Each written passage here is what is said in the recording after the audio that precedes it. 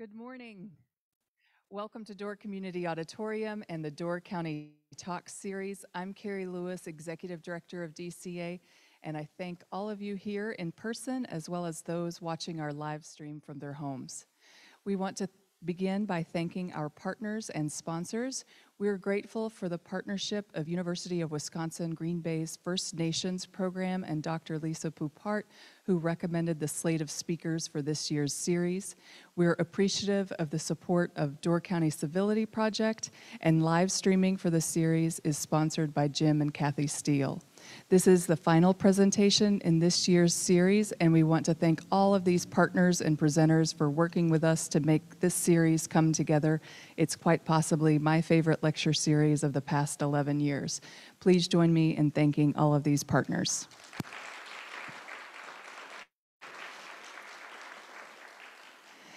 At this time, please take a moment to silence all mobile devices, and I'll talk briefly about this morning's format.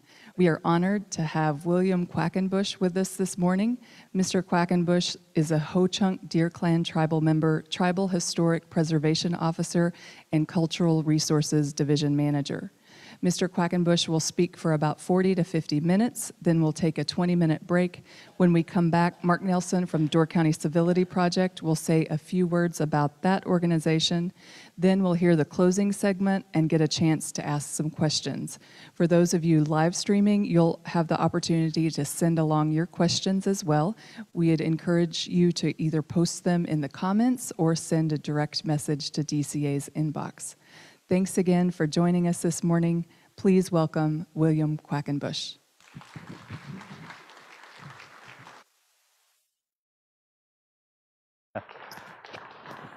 Well, good morning, everyone. I didn't realize if the microphone was working over there or not when I was talking to those folks, but if so, I apologize. So as she mentioned, my name is Bill Quackenbush. I work for the Ho-Chunk Nation. That's my tax-paying name, they say.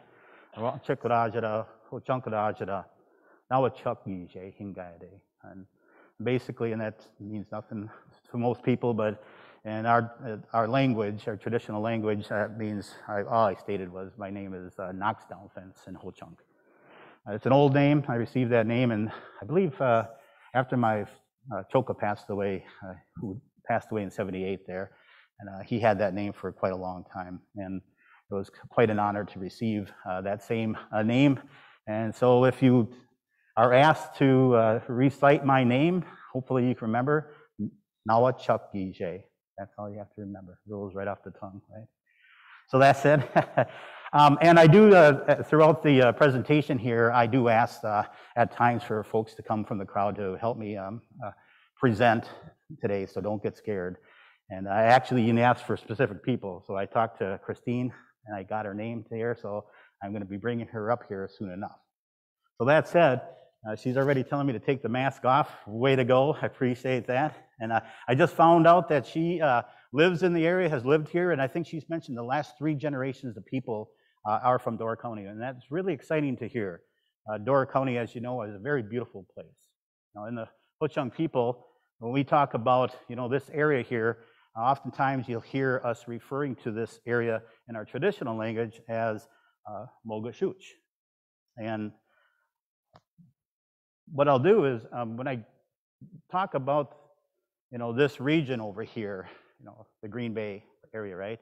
I say it's God's country. This is where the best football team in the whole entire world resides, right? We talk about an area here that is right about there. And I don't like, I'm going to apologize right now. I don't like to use laser pointers on here. Not that I have anything against modern technology here, but it really gives you a telltale indication that I drink a lot of coffee, all right? So I'll apologize for that too. Oftentimes what you'll see, I usually bring along a few tools of the trade, and I'll walk over here quite a lot, and I'll point at things specific because it's just easier for me to do that. I've been doing that for quite a few years now. As she mentioned too, I work for the Ho-Chunk people over there, and I am a tribal member for the Ho-Chunk there, and I've been working in our preservation office for 20-some years now, and that's to me as a career change in my life. I did quite a few things through the years. I worked in the field of forestry. I worked in distributing LP gas in the community for some 10, 15 years. Then when I did a career change, I didn't realize I was actually doing that career change. I had heard that our tribe was hiring in the field of the environmental field there under their Natural Resources Division. I thought that'd be a very interesting job. I like the outdoors. I like to be able to do things, and it'd be interesting to work for my tribe for months. And so when I applied back in 1999, so that's kind of dating, right? It was a situation where when I took on that, change in my life here, it directly affected not only myself, but my family, but also my tribe a little bit, because our tribe looks towards people that has some knowledge, obviously, as they come into there, because when you apply for those jobs, just like any other jobs on here, you put on here, oh yeah, I'm proficient at this, do this and that. I think my claim to fame at that time was that I had some knowledge on how to work with a laptop at that time, or a computer. That was right. That was way back when they first brought out. I passed the DOS, right? They got the Word and all the Excel and all this stuff, and I was able to do that. So that was kind of cool. So that said, let's get back on task. They say, right? Now, you'll notice the title. When in the presentation or on the flyer, it says the Ho-Chunk history, past, present, and future. And there's no better place to talk about that than in Door County. We talk about our history, our steep presence in our ancestral areas, a place where this is where we were first placed here by our Creator, and this is where our first fires were lit. And that happened in this immediate area, in Door County, Moogasuc. I'll talk a little bit about that too here. I better carry this around with me over here. But that title up there that I used up there, that Winter Life, it fits in well in here. And the main reason I use a PowerPoint on here is to kind of keep me on task a little bit. And some of the imagery on here I use as well. So as I mentioned too, Moogasuc up there, Red Banks. It'd be hard pressed to go into Door County or the Green Bay area over here nowadays and find, items that reflects upon the traditional name that we call this area here in our language, right? Moogasuc means red banks. And you'll find red banks or red cliffs throughout the Great Lakes region, right? But the last two glacier episodes ended up adversely affecting this area here, as far as our name-wise on here, and wiped away a lot of those physical attributes or aspects of why we call this place Red Banks. You still see remnants of that, right? Seems like several years ago, probably a decade ago already, I was doing some research in this area, for example, and a lot of clays that you have around here, a lot of your brick fineries and such is made out of this red clays from this area here. In coming up here yesterday, I traveled up here and I passed a little stream or a creek there. It was called Red Creek or Red River. I can't remember which one was on here. And so there's remnants of why physically we refer to this area as Moogasuc. And as you may well know, native languages are very descriptive, right? Nawachuk, my name, right? Knocks down fence. Moogasuc, Red Banks. All the names that you'll see on this map. I think I have a better map of this. There it is, a little better. Everything you see as far as villages or streams or areas within our ancestral footprint for the Ho-Chunk people is very descriptive, right? Nichate, right here, the big river, right? Mississippi. Ini Poto, Round Rocks, or K-Chunk, Turtle Village, and all these areas. So you'll learn fast that when you talk about this area traditionally here, when I say Hinukhwas, everybody within the Ho-Chunk that understands the language and knows when you hear Hinukhwas, they know exactly where La Crosse is. No different than if you guys would say like Manitowoc, right? Or if you said Green Bay, you guys in your minds already know that Green Bay was something that was derived about that big waters that's out here that has that greenish, hue to it. But languages, are very descriptive if they're traditional or native languages. So that said, when I talk about the history of the Ho-Chunk people in this area here, it talks about this one paragraph right here that I'll go into later. The Ho-Chunk origin story is referred to a place called Moogasuc, or Red Banks, right? Presently known as Green Bay. Most elders will attest this is where our first fires were lit. And basically, in a nutshell, this is what you'll find today in written history about natives. One little paragraph about their history, in an area. that paragraph is what's often used to describe, our steep presence here. And do we have any archaeologists or anthropologists here today? There we go. Oh, get that hand way up in the air, loud and proud, right? There you go. Great. I like to pick on you folks. No, I'm kidding. So anyway, and this is oftentimes when they write a document there to describe, some of their work that they do, research in an area, some of their surveys, for example. You'll see this paragraph, written about the history, or even several paragraphs, and they talk about our steep presence here through these periods of time, right? The Paleo, the Archaic, the Woodland, the Proto-Historic, or you even hear about these little cultures or, groups or times there, the Oneota or the Mississippian. But that all said, when they describe us, through time, they have to have a way of doing that. They just can't say, well, the whole chunk's, steeped history on here, and then when the Menominee and the Ojibwe, and eventually the historic periods that had came here and caused all these other tribes to infiltrate through here, whether they were pushed here from the Beaver Wars to the east, right, taking place, or if they were forced here, like the Oneidas, or these other tribes that are placed on reservations. That's hard to write, as you and I would talk, but to put it down on paper, they had to find a way of doing that. So they use these dates and times, and they still have these questions about that. It's rare that they come and ask us, about, our sense of history in Moogasuc since the last glacier period. But we have an extensive history and a knowledge, and we use oral history to describe that to our own folks, to our children, to our communities. And that history that we talk about is quite pure and beautiful to hear. And it's very hard to change because, when you tell a story, certain ways of doing it. It's like I was talking to Christine today here. She was telling a story about her family and how they first came up here. What was it, on a buckboard or some type of cart, and he built himself, and they lived 3 years. I don't know how the story went there, in a tent type thing. Well, I'm going to talk a little bit about the thousands of years that we lived in structures much the same way in this area. We not only survived, and barely got through history, but we lived here and excelled, and we did it exceedingly well. So, but when we talk about the history of this area here, we get into this a little more later on. What I do talk about a lot is the historic periods. They call it historic periods, and to tribes that's very kind of a slap in the face type thing. The historic periods for us started when we were first placed here, when our Creator placed us in Moogasuc so long ago. That's our history. We have no prehistory.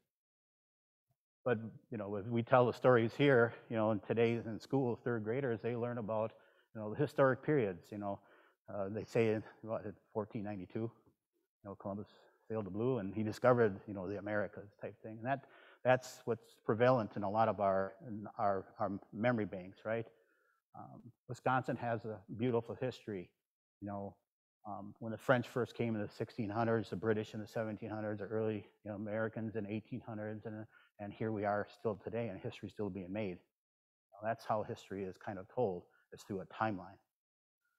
So, as I mentioned, archaeologists and anthropologists, or whatever ologists, sorry about that, you prefer to be, there's a way of telling history, through their timeline. But we have our own way of telling our own history. And we don't have dates and times, but we talk about stories and history and how the environment changed, or how we changed as a culture, or how other people we have met came, and certain different things during the period of our history. So that said, our history, oh my, it talked about, and you saw up there that picture here, and this is, I always ask, well, did somebody take that picture? And no, of course, an artisan right there, right? They didn't have cameras back in 1634, because this is an artist's rendition of Jean Nicolet, stepping ashore in no other place than this region right here. And they met no other people than my ancestors, the Ho-Chunk people. Now, they're referred to back then as the Winnebago people, and it didn't really matter what they called us. We always called ourselves Ho-Chunks, right? Ho-Chunks. And so that's just kind of the way the history unfolded there. And if you could read between the lines on here, we kind of affectionately say now, well, there goes the neighborhood, right? That really wasn't the case at all. At that immediate period of time, we were just as anxious as the French to create this connection because we were already seeing tribes coming from the east. I think let me go back here a little bit on here. On this map up here, we're already receiving information from other tribes around us. From the Miami and the Sac and Fox and the Kickapoo and all these other tribes that were talking about all these issues they were running into with these other people coming from the east. And as they were coming here and infiltrating into our area here, they met us at Gushgehanok. They met us at Turtle Village. They met us at our council areas there to ask if they could come here and stay here either temporarily or pass through. That's just the way you did it. You don't just, back then, maybe even today, you don't just come into another person's area there unannounced, right? Not too many good things come from that.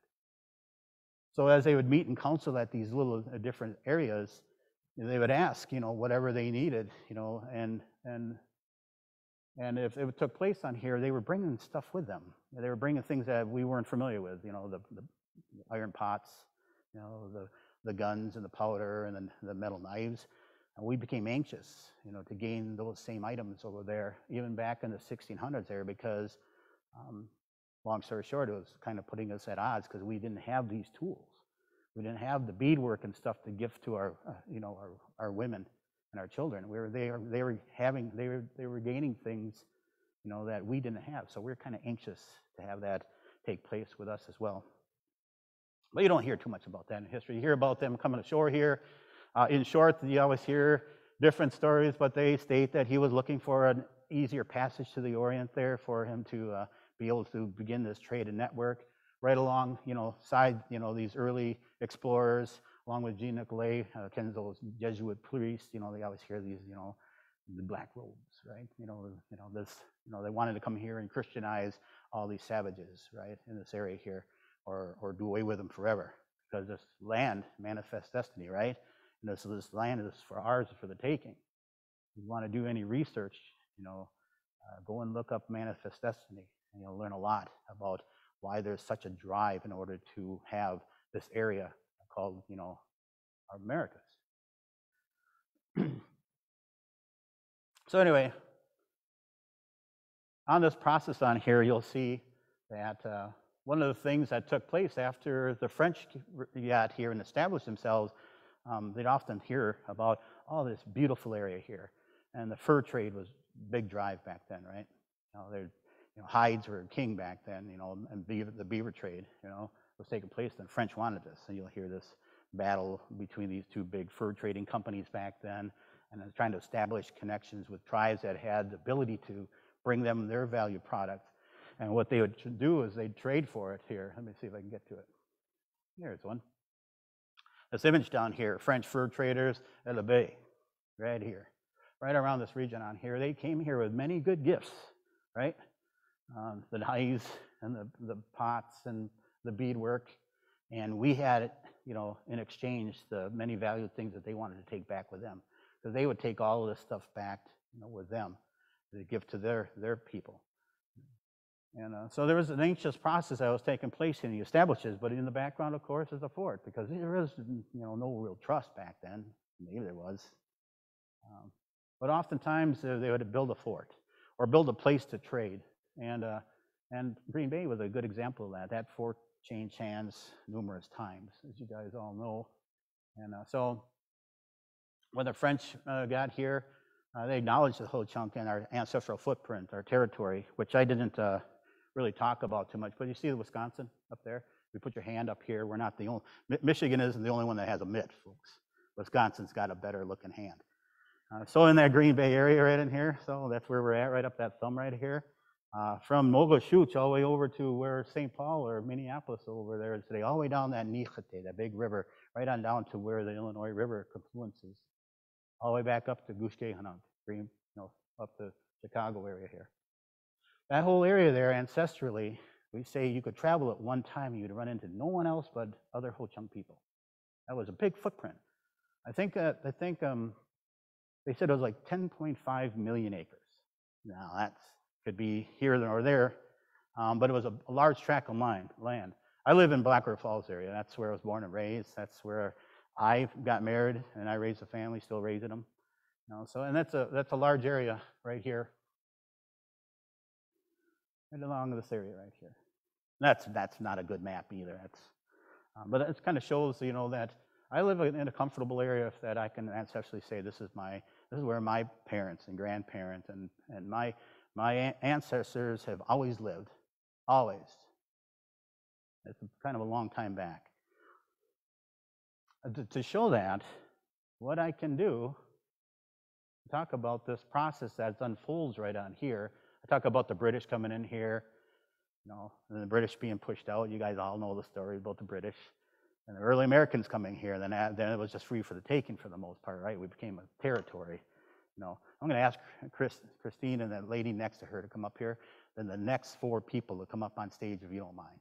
I hope you guys have presented to a crowd. I hope you guys have your parts ready. There you go.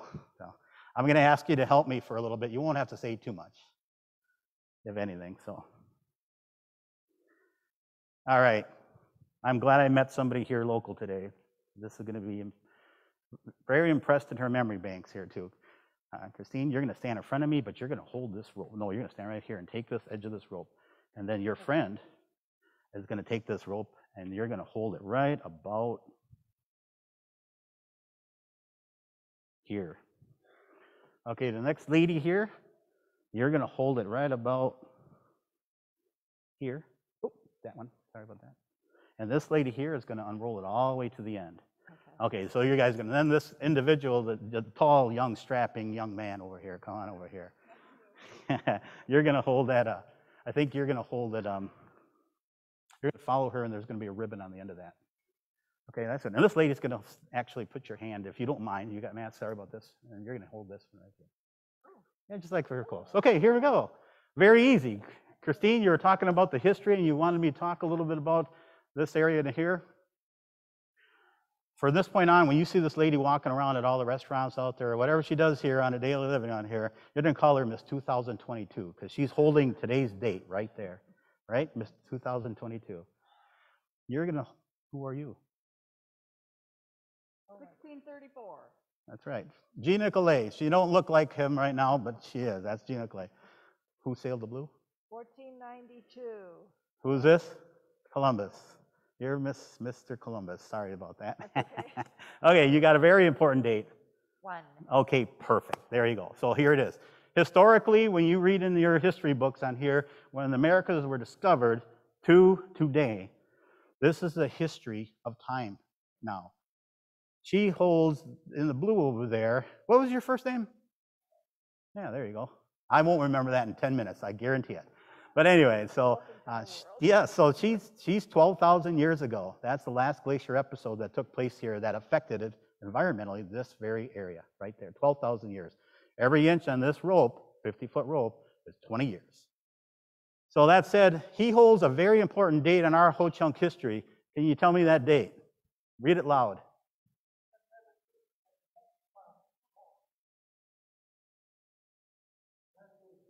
Okay, yeah, he said,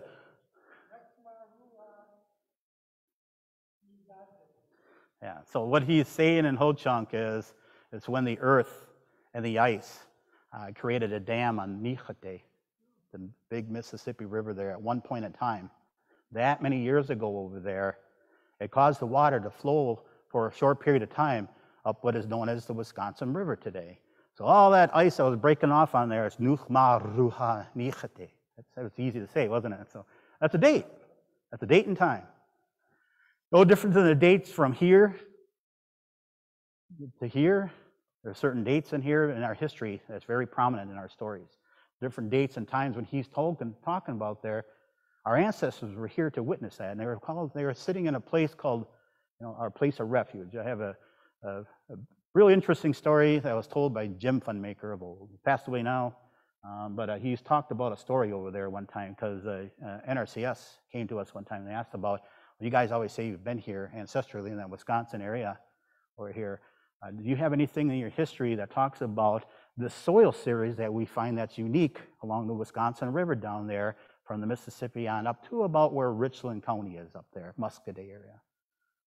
And so Jim Funmaker, in short, was asked about this, and as good elders go, he didn't have that story immediately on his mind as we asked him that, but he said, well, let me get back to you, and the next week, sure enough, he come back in, because he had come to our office. I think I should have put a picture of him. He was about this tall, 90-some years old Jim Funmaker there, and he came into our office at that time when I worked in that environmental office, right, years ago, and he had this little snake in this box, and he come in there all frustrated, just all really bent, and yeah, hey, Chuchke, he said, this snake shouldn't be here. He was talking about this snake and these dead birds that you're finding along the roads and all this environmental change that's happening in one generation. This shouldn't be taking place. We didn't know what to do. I didn't know if he physically wanted me to take that snake back down south where it needed to go, or did he want us to do something? And what he was trying to get across to us that, you work for our tribe, you work for our government, you have the ability to go out there and complain to whoever needs to be complained to talk about our environment and how we're affecting it, adversely, what we're, traditionally comfortable at seeing our environment be at. Well, anyway, as that story was unfolding there, and he was becoming frustrated because we really didn't know what to do for him, on here, that's when this individual, his name I believe Jim Radke was, over here for NRCS, he had asked us about, do you have any knowledge about, the history long ago and why this, soil series that they found would have occurred? Because it was relatively recent in history, but it's a unique soil series you can't find hardly anywhere else in the world. And so we asked Jim that as leaving, because he had knowledge, extensive knowledge, and but he didn't have that exact story to tell us immediately. And so he said, I'll come back and if I get that story. And so they, so our department, our division was going to take it over to the traditional courts. One of our tribal governments has the judicial side, and we have this luxury as a tribe within our judicial system. We have this traditional courts comprised of, supposedly, our 12 clans has, one, main individual and then an alternate to sit on this traditional courts there. So we can go there every Monday. They meet every Monday, still do. And you go and ask them a question, and they're an advisory committee. They can give you this traditional answer. They, there's a lot. They said on average like 800 some years of knowledge sitting in that one room, sitting at fire in the center, same old thing. Very enjoyable to go there. So they went there. I asked that question that Jim Rackety asked us, and they were thinking and pondering on it too, and they wanted to go back. Anyway, so Jim Funmaker got a hold of us right away. He goes, hey, Chuchke, I was talking to these folks, and he says, I got that story. That's when the ice and the earth caused this ice dam just below where Prairie du Chien sits today, to temporarily cause the water to flow up the Wisconsin River, or that area there. And as it would flow up there, it filled up that area there, and it caused this, temporary glacier lake. And as that lake sat there, obviously, the water that was coming down the Mississippi, it had sediment in it there, and it must have, slowed up and it sedimented out. And then when that ice dam finally broke away, it all went back to what it is. And that's when they were talking about a different story there. There's several stories to talk about when the Wisconsin River flew backwards, a different story. Is a story about this dam that caused this ice to flow. And in short, what was taking place was he was talking about an oral story that was passed on through many thousands of years of our history, because it changed us here, changed our environment, it changed our culture to some degree, that big glacier episode. And so when he was talking about Nuchma Ruha Nichete down there, it was hard for them to understand, that our ancestors had to be sitting there in that place of, refuge. And nowadays in tourism, they always hear about, what do they call it down there? The driftless area. The driftless area is like a tourism-y thing where the last two glaciers hadn't, directly affected. What it did affect it. And our history talks about that. So in short, I thought that was pretty cool. They went down there and took a few samples of that, did a soil series test on it there, and sure enough, the soils came from where the Minnesota River and the St. Croix and the Mississippi took those soils that ice had captured and was melting away. and sedimenting into the stream there. When it come up to the Wisconsin River, it slowed up, it sedimented out, and it created its own unique soil series in this little footprint. Still there today. And they thought that was pretty cool. So they decided to, since it was a newly discovered soil series, they'd name that after what Jim had called it there. So if you go into the Richland County Soil Series, book, I guess every county has their own soil series books. On a certain page there, you'll see the soil series they named Nuchma Vlucha Yichadei Soil Series in their book, which is kind of cool. So, and it's so, but what you'll find is that our history, has a way of, assisting, science to some degree now. So there was this discussion that took place there, and they were talking about this, how, everybody liked to get their little feathers in their hats and stuff. So they're making this big announcement that the soil series, was discovered, and that through this story over here, they dedicated that name towards this one that was given to them by Jim Funmaker. And so there was this conversation taking place, and the NRCS representative says, and now the whole chunk history stories are starting to back up our science. And Jim Funmaker made a comment that no, that your science is now beginning to back up our oral history, right? Our oral history has been here ever since we can remember. Your science is just getting here. And so, and I believe that's the case. It's kind of nice to have, science, now beginning to, talk a little more about the factual history in this area. And how does that relate into our history here? And it has to, right, in some way, shape, or form, because if it doesn't match our history, then it's wrong. One of them's wrong. So that said, that's an important story to tell, because that history of ours, plays an important role, because that glacier played such an important role in our life and our change, our adaptation, and we're still here today. And there's a reason why for that. And so this lady plays an important date. What was your date? 1. Oh, 1. So, okay, so what's her name? I said, this guy, sorry I'm using gals for guys here, but this guy, they said at one time on the other side of this earth over here, had walked here for a short period of time. He made such an impact on us, that it affected our calendars. It affected these people coming here, legions of people here trying to teach us about him, right? His religion. Oh, you're Jesus Christ, by the way. So next time you see this lady, there's Jesus, right? There you go. There you go. And but whether this took place or not in history, it still has affected us, right? So there's dates on this rope here that should tell you, though, that even throughout the history that was taking place on the other side of the earth here, what was this date? 1300. What is this date over here? There's a period of time here. 300 BC. Yeah. And this period of time here, this arm length here, obviously is a lot longer, right, than this little dinosaur arm over here, of history on here. But there was a culture and a period of time in here of a group of individuals living here. Ho-chunk, I'm gonna hint at that already. That was something that was taking place as cultural change in here. And from this date on here to this date on here, maybe I can ask that archaeologist what began to take place throughout the Wisconsin and Illinois and Minnesota and Iowa area. That still has a physical presence here on the ground in shape of earthworks, right? The effigy mounds, the mound systems that you hear so much about today. The conical mounds, the linears, the effigy mounds, the transformation of a process that we began to use in this area here to help mark our burial systems, these mortuaries, right? And these earthworks. I took a little drive this morning here because I was drinking coffee way at daylight this morning. So I drove around Fish Creek a little bit. I drove around down there by Egg Harbor down here.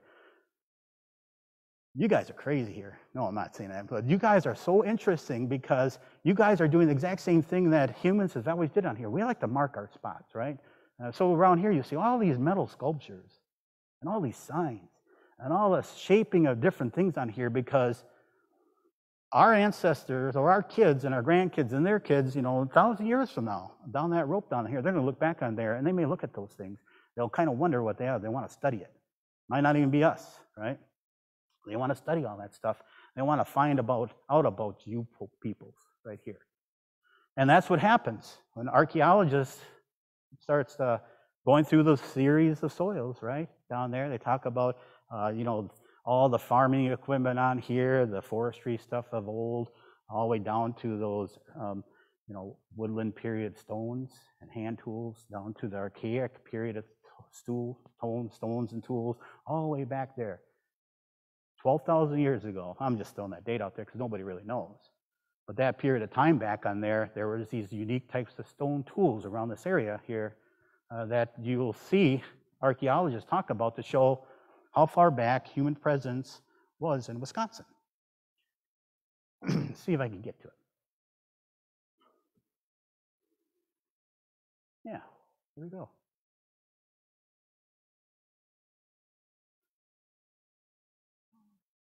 All right, here we go. So this is very grainy, but basically they'll talk about the series of adaptations through time on here from tool use over here, right from the Paleo, which they call the Clovis point. I don't know what that means. All the way up to the protohistoric, where the arrows and bird points, all the way up. And then what timeline goes this way? What replaces the stone tools, right? Metal, right? And the moment you started getting metal, you could throw a lot of the stuff away here, right? Because the more durable metal was, right? Right? You can tell the same timeline through the use of copper up in this area. You get up to the northern half up there to the Yoopers, right?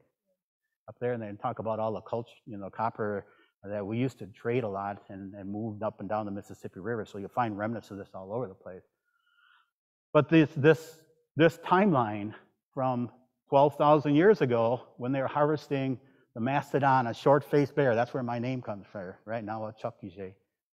It's hard to explain. I can tell that story sometime too. But it's the harvesting of these large megafauna all the way up to where the caribou and elk and the buffalo and the white-tailed deer and all this stuff had to take place. And we had to adapt as humans in this area, or we would have ceased to exist right alongside those animals of old, right? Our environment changed so much that those mastodons are no longer here. Maybe in part because we over-harvested them, I don't know. Nobody really talks about that. But the environment changed to where, this ice, when it was coming off Wisconsin area here, that earth is just like a big sponge. It starts kind of coming back, up a little bit, and all those wetlands, right? They start kind of filling in with soils and different things coming here. We have stories that talk about, the first plants of the pine, but the white oak, when it first come here, white oak is sacred to the Ho-Chunk people. And the reason being, it brought us so many great gifts, right? And when all these plants were being reestablished along this, timeline on here, was something that we decided to pass on to our kids and our grandkids, so they understand where they come from, and so that they don't necessarily make the same mistakes, and have to repeat them in the future. They can learn from that process. That's just the way we all are as humans, right? So this stone right here, this is those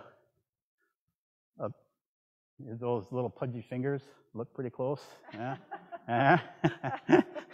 Well, I don't know. They're very strong fingers right here. There you go. Now that's Hixton Quartzite. That comes from a place just north of my where I live there, maybe 12 miles. And Hixton Quartzite, you'll still find in our many travels along the Mississippi, all the way down to the Gulf, all where the watersheds go up, all those fingers of streams over there. You'll find history being taken along with them, because this was a very valued commodity to the Ho-Chunk people, still is today, because it's in our stories. It tells us how our presents were. This Clovis point, remember, 12,000 years ago, was made back then, and I have it. I have several of them, actually, and it's still as sharp as the day they made it. It's just the way it is, right? But it tells a beautiful story because it puts us in a presence here in Wisconsin, over here, way back from Silver Mountain, when they brought it out there and they made that. And they would make them into blanks back then and travel, and they'd gift them away, because we had to have something of value from our area that we would take to different places along the Mississippi, up to all the different river systems, and trade was good, because this was a valued commodity, and we'd bring stuff back for our women and children and our elders. Right? That's just the way the trade has always been. But this Hixton Quartzite is a valued commodity to us because it tells us that even back then, we had the ability to utilize what our grandmother, the earth, gives us, right? And so that's a beautiful part of our history right there. Oh, look at here. That's what timeline really looks like, you guys. No, I'm kidding, you guys. So If you want, oh, you guys didn't have to stand up here either, by the way.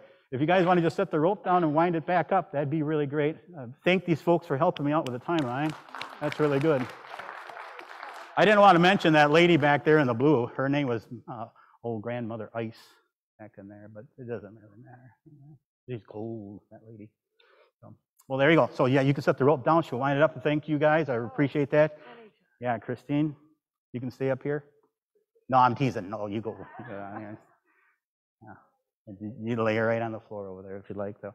But that said, this timeline on here, I needed a way of telling to groups, of all ages and cultures and beliefs or whatever it takes on here, the ability to talk about the history of the Ho-Chunk, and that there's much more to Wisconsin than before the French were here. And that if Wisconsin really wanted to tell a beautiful story, they'd include our entire history here. You go to the Wisconsin and Madison and the Historic Society there, and 99% of the history that here talks about the historic periods on here. But if you go into that, venture into that field of archaeology, they talk about the period of times all the way back, but there's no history about that.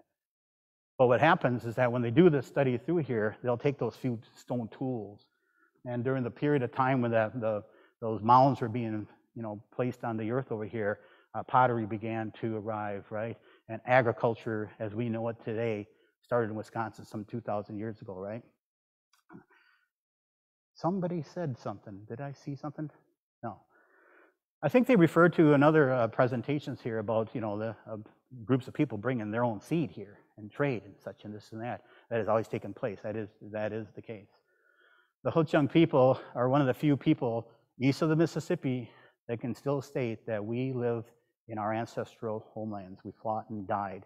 We really had a hard time remaining here, but we still are here. That said, there was, I think, no less than 5 different attempts to place Ho-Chunk on reservations back in the 1800s there, out of state. Turkey River in Iowa, right, up to Long Prairie, Minnesota, the Blue Earth, Minnesota. Then they tried to put us all the way out to South Dakota on a reservation. And some of our stories are Trail of Tears. Tribes have this ability to talk about these Trail of Tears, right? How many ancestors we lost, the thousands of people we lost from starvation and sickness and disease, all the while being rounded up by the point of gun there to take us off our ancestral footprint. And other tribes we saw being placed on reservations in our area from the east, which has never made much sense to me. But they tried to get us across, the Mississippi River, and there's reasons for that. You'll see if you study governmental history on here, the IRA, the Any Removal Act, right? The process of we just need this land, and you guys are on it. We're citizens. I think we're humans. We're just like you, but we need to be off here for the next group to come in here, I guess. Anyway, so, and I can talk for hours about the land cessions, which we may touch upon, and the ensuing removal process on here. But that said, this timeline becomes an effective tool, so people can kind of gain an understanding real time, of the history, that we all have the ability to tell in this area here. When you go out there, if you got a garden in the backyard and you're digging around, all of a sudden, boom, here comes a stone tool out of the ground there. Now you can go over to your local archaeologist, and he can actually lay that up there, and they can say, well, yeah, that stone tool was made, in this area, that archaic period, you don't find too many paleo sites around here because a glacier kind of played around up here too much yet. But they say that I think there's 1 or 2 sites even in Door County that has paleo attributes to it. But anyway, no matter what, they can tell you where that stone was made, and then have that piece of history, right?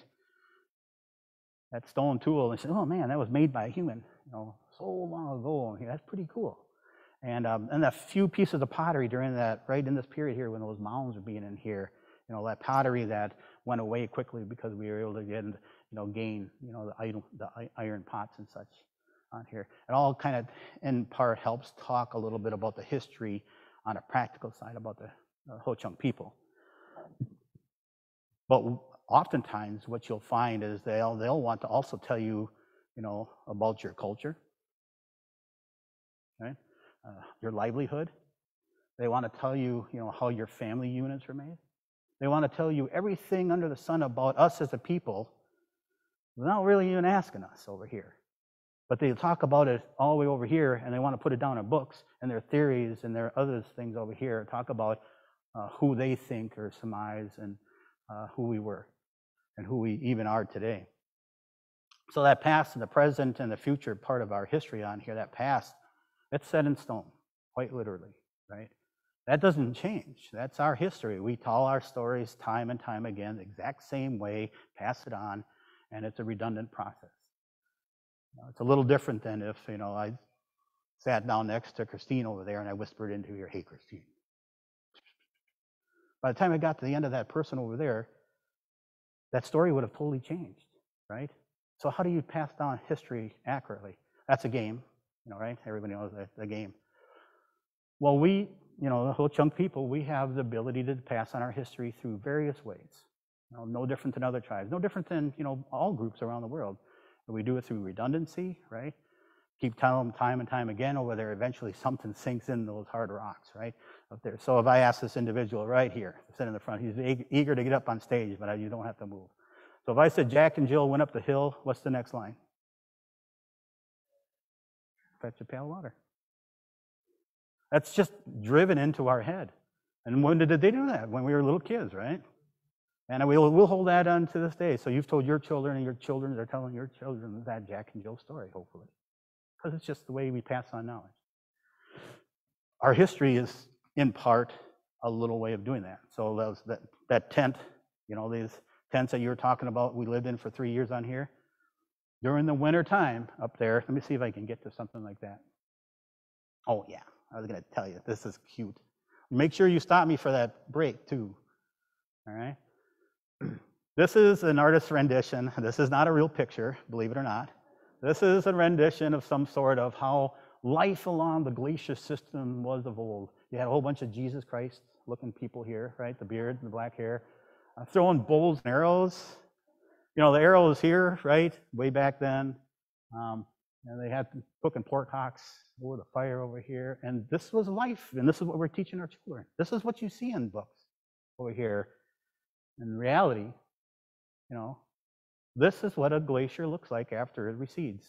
To that great degree of speed that was causing those big shards to break off and lodging themselves on the Mississippi River there and causing that issue, the water running backwards up to Wisconsin for a period of time.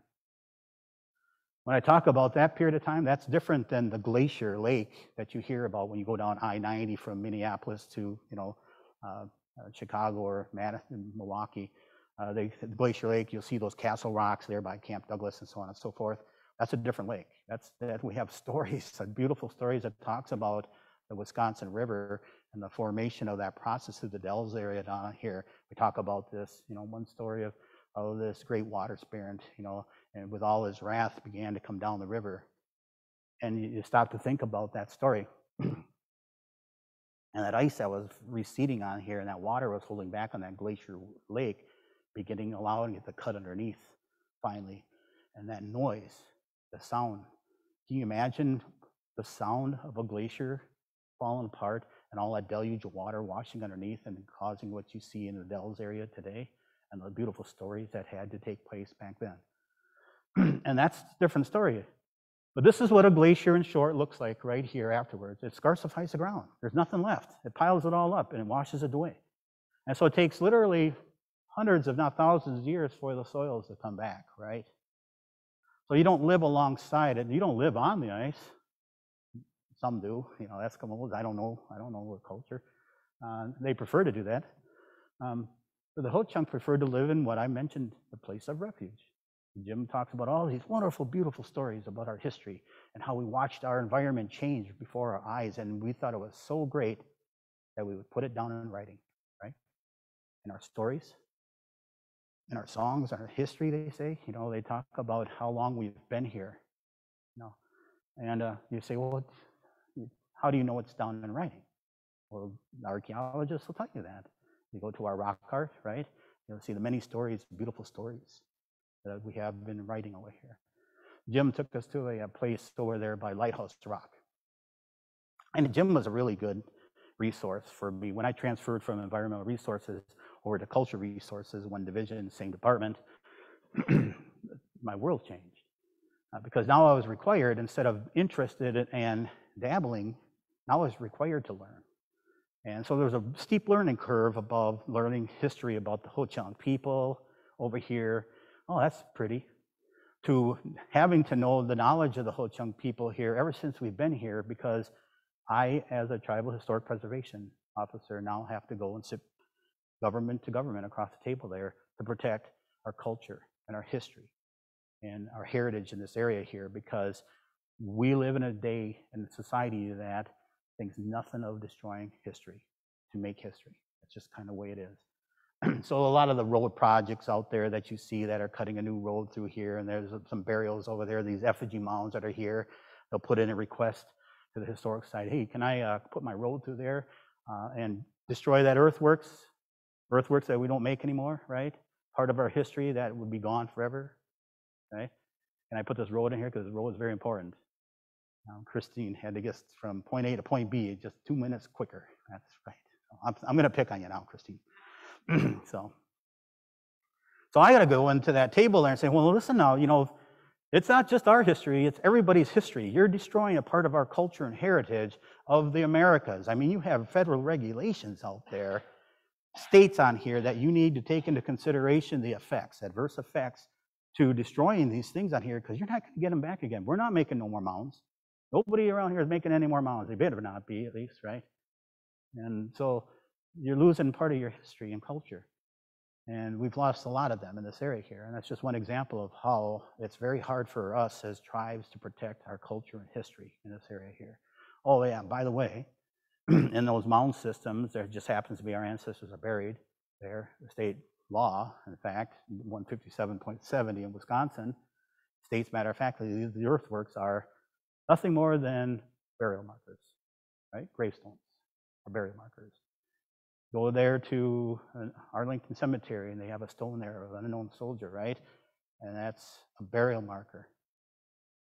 And can you imagine going and putting a request in there to run, a power line over the top and or underneath, or plow right on straight through Arlington Cemetery there because the need was great for this expressway?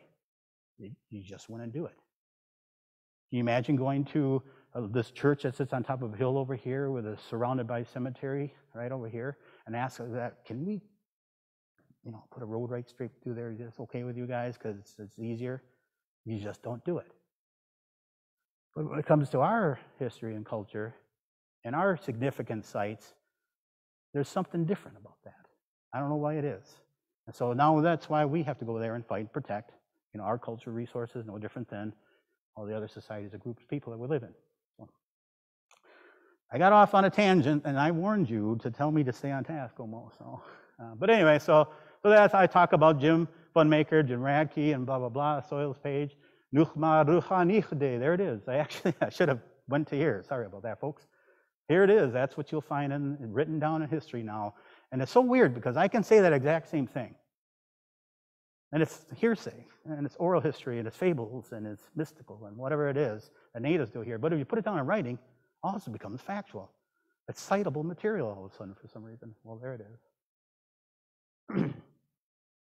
So one of the things I do talk about, about environmental change, about our past history, and why it's so important to protect those hierarchies of life, to pass on to the generations in the future for not only our children and families and our culture, but for everybody who's on there, because we all live on this same earth, right? And you need to protect our water. High priorities of life, right? Water, food, shelter, right? Social economics, so you can find this 101, right? Who makes, a better resource than humans, for that type of study. But we've got to protect our water. If we don't begin to protect our water, any more than we are, we're going down the wrong road. We're destroying it left and right. We're allowing big business out there to take that clean water that you guys want and desire every day. You get up, you take a drink of water, or put it in your coffee, right? It might not be there. They said the Great Lakes, plays an important role in that process, and we live here. When's the last time you went out there and thought about protecting our water, right? Because once it's gone, it's gone. Right? I have so many beautiful stories that talks about the protection of water, and A couple of them, one in specific, I was talking to Donald Blackhawk. He's also passed away, but he sat on this traditional courts. And he talked about the importance of the protecting of this water.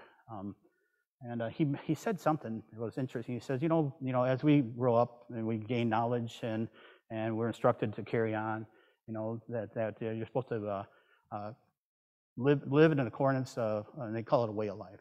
He was just talking kind of like we're kind of sitting alongside a van there at a site down there by Beloit down there.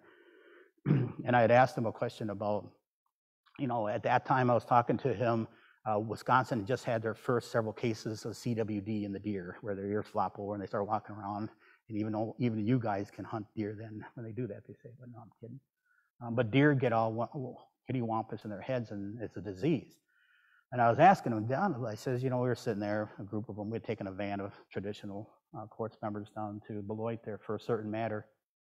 I asked him, I said, these deer, I said, what are we going to do? I mean, you use them for doings in traditional ways, so what are you going to use if the deer, we can't use them to eat anymore for our needs?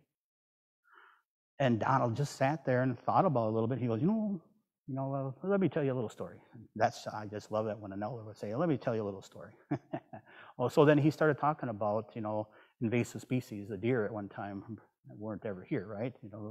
Well, in their history, it talks about, this progression that always takes place and how we need to adapt and utilize what our grandmother the earth gives us, to the best of our ability. And environmental-wise, we're supposed to kind of like utilize her and help her along in kindness, and then leave her a little better for the next generation. And we're really missing that mark, that past and the present in our history, that future part. We're really dropping the ball, together collectively, because we're having a hard time of passing on something better for the next generation. We're doing it. We do it in many good ways, but we may be doing it adversely in another. They call it that yin and yang process a little bit, right? You're doing something really good over here, but it's really suffering over here from that. The water plays such an important role in our history, that we need to protect and preserve that process in order to perpetuate it to the future. And the winter food product, and a lot of people talk about, oh man, that's why I had that winter life up there too. It was a presentation I was giving to a group down there by Platteville, Wisconsin, and they asked, well, how did you guys live in the winter in this area? I mean, it's just terrible. I mean, I only got like a foot of snow. You guys got snow up here too, so you guys should really consider talking about becoming part of Canada or something. You guys got a lot of weather up here.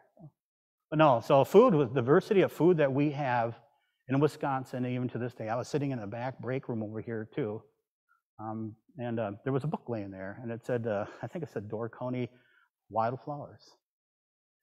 And it's so interesting to see that you see maize or corn, they call it, right? Dried potatoes here. That's not the potatoes, it's traditional potatoes that you get out of a marsh over here. All the different types of shells and the berries and nuts and barks and all these other things that you can utilize even to this day as food. And I was asked by her friend over here, but how did you put that? Do you guys use your plants or whatever it is like that? And I said, yeah, we use them quite extensively. In fact, within our own tribe, if we were given the chance to live the way we see fit and not be squirreled away on these little reservations out here, we have the ability to utilize the very area that we live in. But the many plants, right, that we have, the many different types of diversity of meat. I mean, 2 or 3 times now I've been trying to get up here with a real good friend from Madison area. His name is Chris James. If you guys know Chris James, he comes to this very area here and he goes out here and does white fishing every year. And the history that we have in this area here is such a bountiful area. Such a bountiful area in this region over here. That was a preferred place to come here for certain things during the year. Even my mother and my choka, my grandfather, used to come up here with their families up here certain times a year on a little different matter. They used to come up here to help harvest some of the apples and such up in here because they had to do that. We were, back when my mother was young, we were not considered, very favorably in secular society for work. So they made baskets along the high roadways. You hear about all the basket stands, right? All the harvesting of cranberries in the fall, cutting the pulp, pulling moss. If you ever pulled moss, Raise your hand. I've pulled moss. There you go. All of these things I had to do as seasonal workers in here, and a very ancestral footprint that we lived in here because we were looked at differently than anybody else.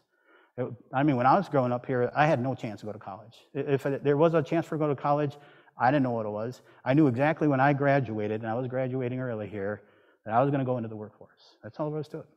Nowadays, kids, our tribes, becomes a little better adapted, and they can send our kids to college and reimburse them if they get good grades, and we can carry on. And those kids, hopefully gain a higher education, and they can bring it back and help us potentially as a people. I talk a little bit about the different aspects of how we took care of ourselves. Teaching the young ones on how to harvest cranberries, right, and utilize them as food out there. And those aren't cranberries out of a bed. These are cranberries out of a marsh. If you ever wanted to have a beautiful meal, and I'm going to leave this as a break on here, you want to take some of our traditional rice that we still have around us, on these lakes out here, and take some dehydrated cranberries and some blueberries and some maple syrup. Mix them together in there, and makes it just a beautiful dish. Very high in protein, very high energy. That's just a wonderful dish. And I have I have a good friend who puts on this food sovereignty process, and she has to have 3 tables on here. I think she has 140 some different types of food on this for you to sample on there, of all the foods just within our local area down there by Black River area.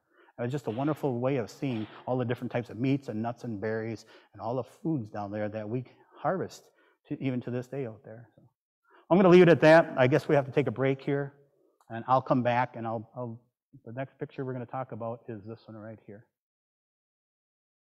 There you go.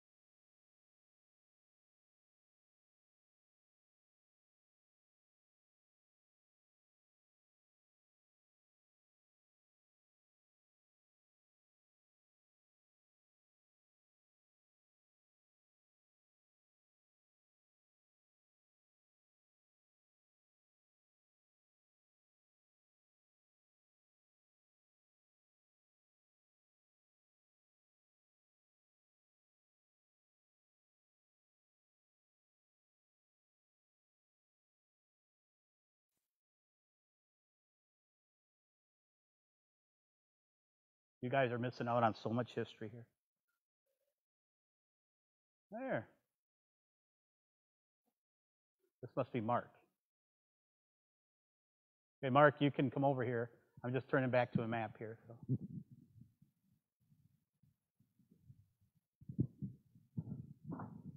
There it is. You got a different microphone? Yeah. Okay. Hello, everyone. Again, Mark Nelson with the Door County Civility Project. For the last 6 years, we've been co-sponsoring these series of speakers with the Door County Community Auditorium. And just to give you a little more detail, we have these 9 tools of pay attention, listen, be inclusive, don't gossip, show respect, be agreeable, apologize, give constructive criticism, and take responsibility. Just to give you a feel for what we do in our training sessions. For example, listening. Listening is really an art form. And if that's true, according to my wife, I'm a starving artist. But I will say, what things we try to tell people is this, is that listening is extremely hard. And when you think about K through 12th grade school, we teach kids how to read and write and do math and stuff, and all the communications is from their mind out. We never teach listening, and it is so difficult for 3 major reasons. One, brains come to conclusions 55% based on what they see, 38% of the way the person looks, and only 7% of what the words are. And on top of that, our minds work 7 times faster than our mouths. And so as Stephen Covey observed, people don't listen to learn, they listen to respond. And finally, one of the biggest mistakes we make in listening is to have the assumption that we all have the same understanding of words. My sister had a recent conversation with her daughter who is pregnant, and she was on the phone, and then the daughter was in tears because she wasn't going to have a wedding shower, to her knowledge. No one was planning it. And my sister said, well, of course not, because for her, a wedding shower was all ladies in hats and white gloves talking about baby poop. But to my niece, a baby shower was a barbecue in the backyard with couples. So when my sister found out her meaning of it, she was happy to organize and get it going. So it's so easy to miscommunicate. We really work on trying to get that improvement for all people. Again, thank you for attending. We hope you've enjoyed this series. And I will say, since this is our last talk, we will take credit for the weather being in the 40s and 50s next week. Thank you. All right. My microphone must be working now. They did have me cut off, didn't they? Okay, so I thought I'd come back to this map real quick. It was something that we had been talking over my break over there. No, I'm kidding. About our ancestral footprint on here, but we, no different than today, enjoyed travels. Our men and our groups of people enjoyed the waterways of old. And just recently, in fact, in Madison and Dejope, it made some local news about this dugout canoe that they had raised from the Lake Mendota over there, and they had contacted all the tribes, and we are all busy. We were just constantly 24/7 now, going, trying to assist other agencies, for example, in collaborative efforts, and one of them ended up being this dugout canoe, about the history of this and why they needed to raise it out of here. Because of all the turbid waters on the lake now from boat traffic and whatever it was, they wanted to get this canoe out of the water, and they used the term the shipwreck, and so they likened it to this this sunken vessel, of course, and that when they raised it out of here, it made some news. I just so happened to get an email. I said, well, I'm passing through. Let me stop in there because the dugout canoe in our history plays a very prominent role. Ever since the last glacier period over here, all the way up to present, and hopefully in the future, we've had this extensive knowledge on how to make water vessels, right? You'll hear about the Ojibways, how they make birch bark canoes, and you'll see some of those still being made. In fact, I guess I'm a good friend. He still calls me by my first name. His name is Marv Defoe, and he's built a dugout canoe, and they took it over to Smithsonian and stuck it up in over there. And because it's becoming a lost art. It's one of those things that we're seeing going the other way. You know, they know that within their generation or the next, they're not going to have any more birch in this area that suffices to make a dugout or a birch bark canoe. You imagine that, losing that part of your culture? Within my timeline here, we lost our black ash, emerald ash borer. Everybody knows that there's bugs come through here, and oh man, the smart federal agency, they were putting all these little chemicals out in front of it there to see where they were, and basically their hormones driving these bugs along, bringing them into our black ash communities. Now, I say that in part, but I totally don't understand some of the processes we do. I mean, if you put, you know, a hormone in front of these bugs out here to see where they're at, well, they're going to go to where they're at, right? That's just common sense. But we did that. We still do that. But I'm not going to say that's the reason. This bug was decimating our ash in this area. One of them is the black ash. I mentioned earlier along these highways and byways of old, right, where all the natives used to put in these basket stands. You hear about that? Well, those baskets that our women would make and the men would make the handles for them, and they would go out there and collect the natural dyes on there, and you still find many of these black ash baskets that you hear of today and see it in your pawn shops or on people's shelves on there talking about the native history in this area on here. It played a very important role to our Ho-Chunk people here, because that was one way that we generated enough money to get by through life. You know, like I said, we were subjected to some pretty, you know, interesting portions of history, you know, here. Not getting secular jobs would have been one of them, right? Me having to go out there and pull mouse. Not that it was bad; it was good money, you know. But we didn't have much other than, you know, where we could put on this song and dance over there at Wisconsin Dells, right? The Stand Rock down there. We got together to visit and enjoy our own personal time on there, but we also had to impart, you know, some of our culture out there to generate money for the boating company, for example, and so on and so forth out there. So we got a little money back, so we could take it back into our community. We could buy blue jean material there to make pants so I could go to school. You know, so it was a way that we were, you know, forced to figure outside the box in order to make money to that day. That's just the way it's always been. Well, this black ash basket plays a very important role in our history, because our women of old, back in the 50s and 60s, they created this black ash basket cooperative, where they'd all make baskets and such, and they'd bring them into this cooperative. Of course, they would kind of organize them and sell them, and they'd get a cut of the money of the cooperative, but then the women would get money. And they had these black ash basket stands all along Highway 12, 41, all these highways there, because this is where people would traverse before the interstate system, right? And this is all of our history. It's kind of cool. And you drive these old cars there, and they'd overheat because the traffic was so slow down Highway 12, for example, between Minneapolis and Madison, Milwaukee, that cars that would overheat, they'd have to pull over. And I remember as a kid with my choka, you know, they'd make the black ash handles and stuff like that, but with the yellow banks black ash basket stand over there, he'd make little bows and arrows. He'd make flutes.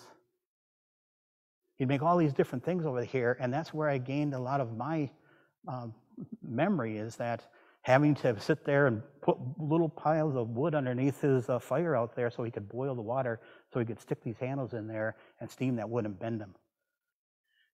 You know, so all that stuff that I learned from there is something that I don't have to pass it on now, because we're living a different day and age. So I have to pass on stuff that's important today. But that's one of the important things in my history right there that I talk about. And those black ash baskets played such an important role. And now we're losing all those trees. And so all these black ash baskets that you find, I shouldn't tell you this because now you guys are going to rush out and buy them, but they're becoming very valuable. And all of our ladies, if you look down the bottom, they'd write with their little initials on there, so that they would got paid, you know, where that basket was sold on here. So you find someone like Emma Big Bear, you know, or Thelma Lewis, or all these ladies that used to make baskets of old, they become treasured heirlooms to those families now. But we're losing that from this emerald ash bowl, this invasive bug that's coming here and destroying this process. Well, I'm going to tell you, when I was talking to that Donald Blackhawk about those deers going the other way, that story was, at the end of that, well, he says, you know, we just got to figure out what to use. You know, when the first pigs arrived here with the Germans and such down there, the Swedish people and the Norwegians, The Germans, when they first came into this area here to harvest all the pine barrens in this area here, they brought all these new things on here, and we adapted to use them. I mean, there's nothing wrong with putting on a pail of, pork over here with corn and next to the deer or next to the beaver. It's just something that we're adapted to. And so when I mentioned that to Donald, he says, well, if those deer go the other way, we'll find something else. No, there's nothing wrong with that process. He says, everything is an invasive species if you stop to think about it. And we were standing there next to that van, and he pointed over there, in this person's yard, there was an apple tree. He says, at one time, that apple tree come here. We found a use of it, right? It's good food, makes great smoking material. You got to find what our mother gives us. That's all there is to it. Everything on this earth has a purpose. We just have to figure out what it is. That's the key to that. And no different than here. When we used to travel up and down here, we took items of value up here they didn't have down south, right? And vice versa. We brought our first corns back up here from the Cahokia area up here, and we planted our first corns in these raised garden beds in this area because you had to find a way of adapting that corn to grow in here. And in order to get another month of year of growing, you use a raised garden bed concept, right? Frost falls down in the spring and in the fall. 2 weeks on both sides. It's an entire month that your corn has the ability to grow on there with raised garden beds. And so that knowledge that we had to instill amongst our people back in there, we still use it to this day. So anyway, talking about the footprint on here, up and down Nichete and all the tributaries that come in there on here. We used to travel near and far, and I was mentioning to these ladies, our nation purchased a property down there where the Lemon Wire River runs into the Wisconsin. Let me see if I can figure out the point. Right about in there. And it was such a value to us to have this rock art that was on this property here protected because it told a beautiful story. It tells a beautiful story, and to this day, in fact, that story needs to be, encouraged to be told a little further now in our history. It talks about our travels down the Wisconsin into Nichete all the way down to the Gulf, and on that rock art down here, they have this animal about the size of, I don't know, a couple foot on here. And a lot of people thought it was a water spirit. Right next to what you can clearly see is a whale. Spalt water coming out of it and everything in Wisconsin, right on the rock art. It almost looks fake, right? But it isn't. It was this exploit of their travels and all the way back, and you should see all the different peoples and cultures that are carved into this rock of all the different people on here and all the stuff that they brought back on this rock art on here. It's a beautiful story. And our history needs to be extended on there of what we ran into now, right? That's my job. That's what I do for a living, is I protect and preserve our culture and history, but my third P that I have to do is perpetuate. This is what I'm instructed to do. The assumptions and duties I take from the SHPO, right, the State Historic Preservation Officer, is to better protect and preserve our culture and then tell it as we see fit. The perpetuation is the hardest part of doing that, though. How do we pass this on? So guess what I get to talk about during the historic periods over here? I don't talk about how the French came and how the British came, how the early Americans came in here. And oh, by the way, over here is how these other tribes came in here, how sickness and disease, the land cessions, removals took place, and how we were forced out of our state. This is the history that I have to pass on. Now our story's getting pretty again, this end over here. There's a lot of stuff that we still have to talk about in our history, at least. And that's all of our history. You can tell that story. You guys can all make this rope, and tell that whole story as you see fit. So anyway, so that's History 101, a little bit with that. So I had to go all the way back to that one picture on here. But when she asked, how far did we travel and establish ourselves, we've never moved from our footprint. We've fought hard to stay within our ancestral footprint. And you always hear this misnomer that, the Native Americans, they're nomadic. They lived hand to mouth. They'd move from, this rock shelter over to this village and over there and so on and so forth. I just got done telling you, we preferred to come up into this area here for certain times of the year for certain luxuries that we couldn't get down our area. But we have always lived within our ancestral footprint. Never wanted to waver from it. We were not nomadic. We utilized our homelands. Talk about the whole chunk history here. When those black ash baskets were being sold out there, our women and our families, they decided that we needed to take advantage, of what other tribes around us were already receiving as recognized sovereign nation of tribes. So what it was is on this here, I had it here, yeah. After the British and Americans got here, right here, after the dust clears out of here, in the 1820s here, the US government was here as a territory, right? And they decided that, well, we need to, recognize the tribes. So they began to create land cession treaties in short, where, we had tribal leaders go and meet with, different groups and with the government there and put X's on papers there stating, this is our boundaries and here's, the Ojibwe and the Menominee and whatever it was over here, and we'll stay on our side of the boundaries if you stay on yours, and all would be good, right? They said they'd vow to, punish any whites that would encroach upon our areas, vice versa. If we stepped across, that figurative line, there could be punishment on our end. But the need for the discovery of the lead and the timber and the rich farmland in this area was really big. I mean, I don't know if when they were talking about these treaties, in fact, they knew all along that those treaties were going to be broke, but they did. Oops, went the wrong way. So what happened then after the last treaty was signed with us on here, that last acre was taken away from the Ho-Chunk to figuratively say on a piece of paper, of all things, that, this is your land. The removals began to take place. And like I mentioned, they took us to Turkey River. All this is just basic history. You can go on the internet and find all this. And look under Wisconsin Winnebago treaties. And the removals took place where they began to take us lock, stock, and barrel. I don't know what that term is. Must mean something. But they hauled us to all these different places on here, way up north. I like that agriculture that was king here. You cannot grow a stick of corn at that time to save your soul up in Long Prairie, Minnesota. You couldn't. And yet they wanted to put you on this reservation up there, right? And give you a couple ox and a blacksmith shop and say, there you go. You need to become, productive farmers here and assimilate into the American way, or you're going to cease to exist. That's all there was to it. And it wasn't going to work. So this is where that dugout canoe comes into play. All along the Mississippi, right? Shik, they call that Ho-Chunk bad water for us. Right off the door here to the south, down here is a real deep portion of, the Lake Michigan. And I think you can look on it, and I don't know, maps now shows how deep it is, but that portion right on here used to always be extra turbulent. And at one time we had sent warriors across Shik, to battle against the Ottawa over there, and a tempest or a storm come up here, and we lost 500 warriors. Dugout canoes, all gone, never come back. And so from that point on, Shik always, has this, bad lake is what that means in Ho-Chunk. But anyway, so after we got done signing all the treaties and the removals, they wanted to remove us from this area right out here.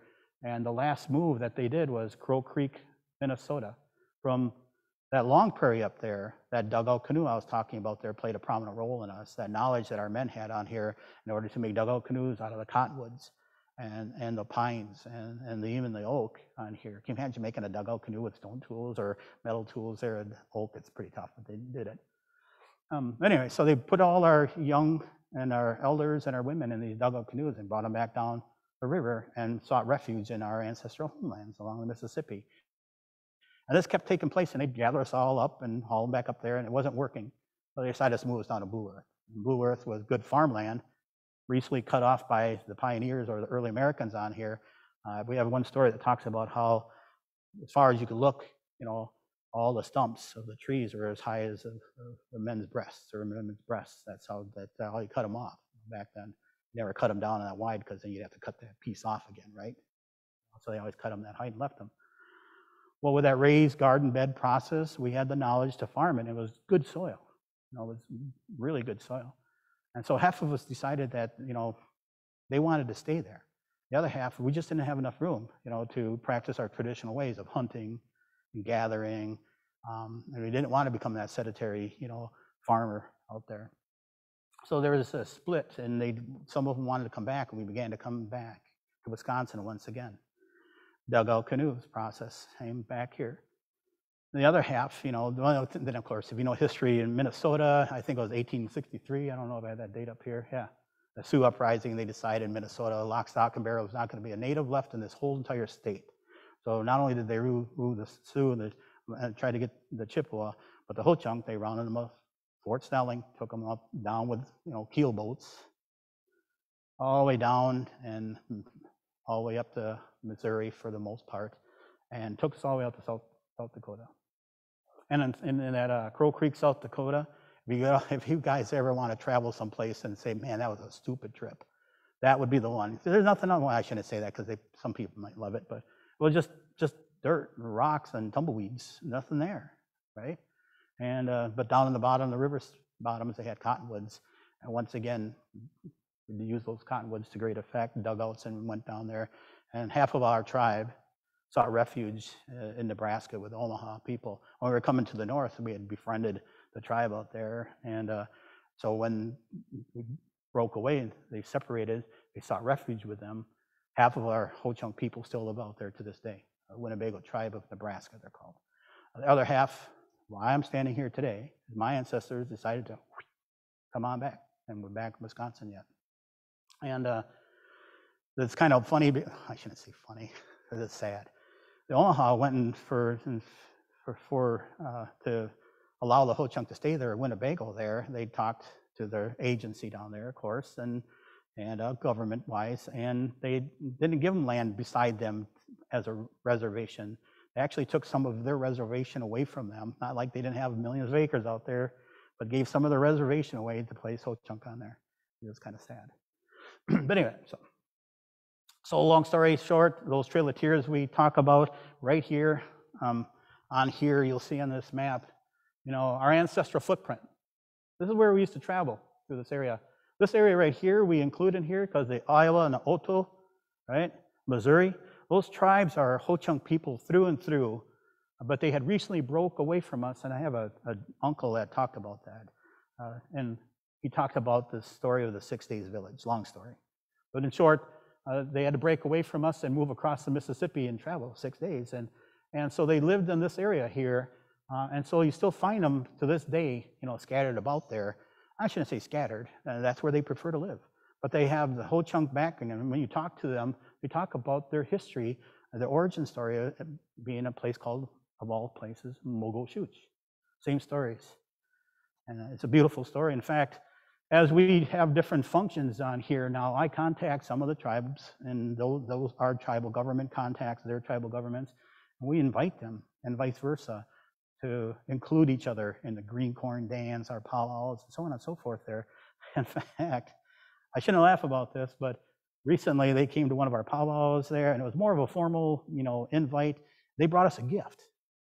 It was something that we prefer not to use too much over here, but you accepted this gift.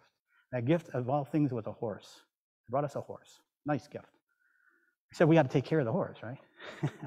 But we have tribal members that have stables and such like that, so it wasn't too big a deal. We just had to figure out how to do it. And so, because they've adapted out there and utilized horses to great effect.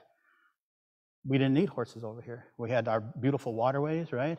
We have all the, if you would impose our trails in this area on here, it was just a beautiful maze of how we would get from point A to point B, through our many villages and our cultural sites and the experiences our families would utilize to travel, from our sugar bushes in the spring. This up here, the late sugar bush takes place here, right? You guys are like 2 weeks, after us. So we could sugar bush all the way from, the waterways all the way up here and sugar bush for a good month.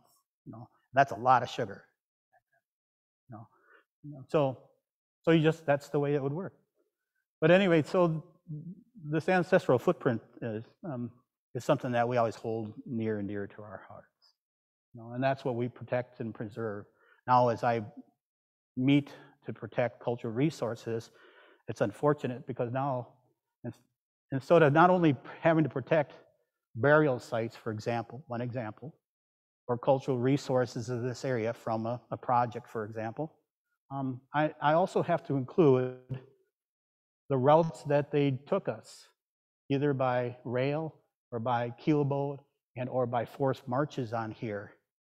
If there's projects that are taking place, even way out there along the Missouri in Crow Creek, South Dakota, because along those routes, we lost, I think on this, just the removal from Blue Earth all the way over to Crow Creek over there, we lost about 1,600 individuals, tribal members.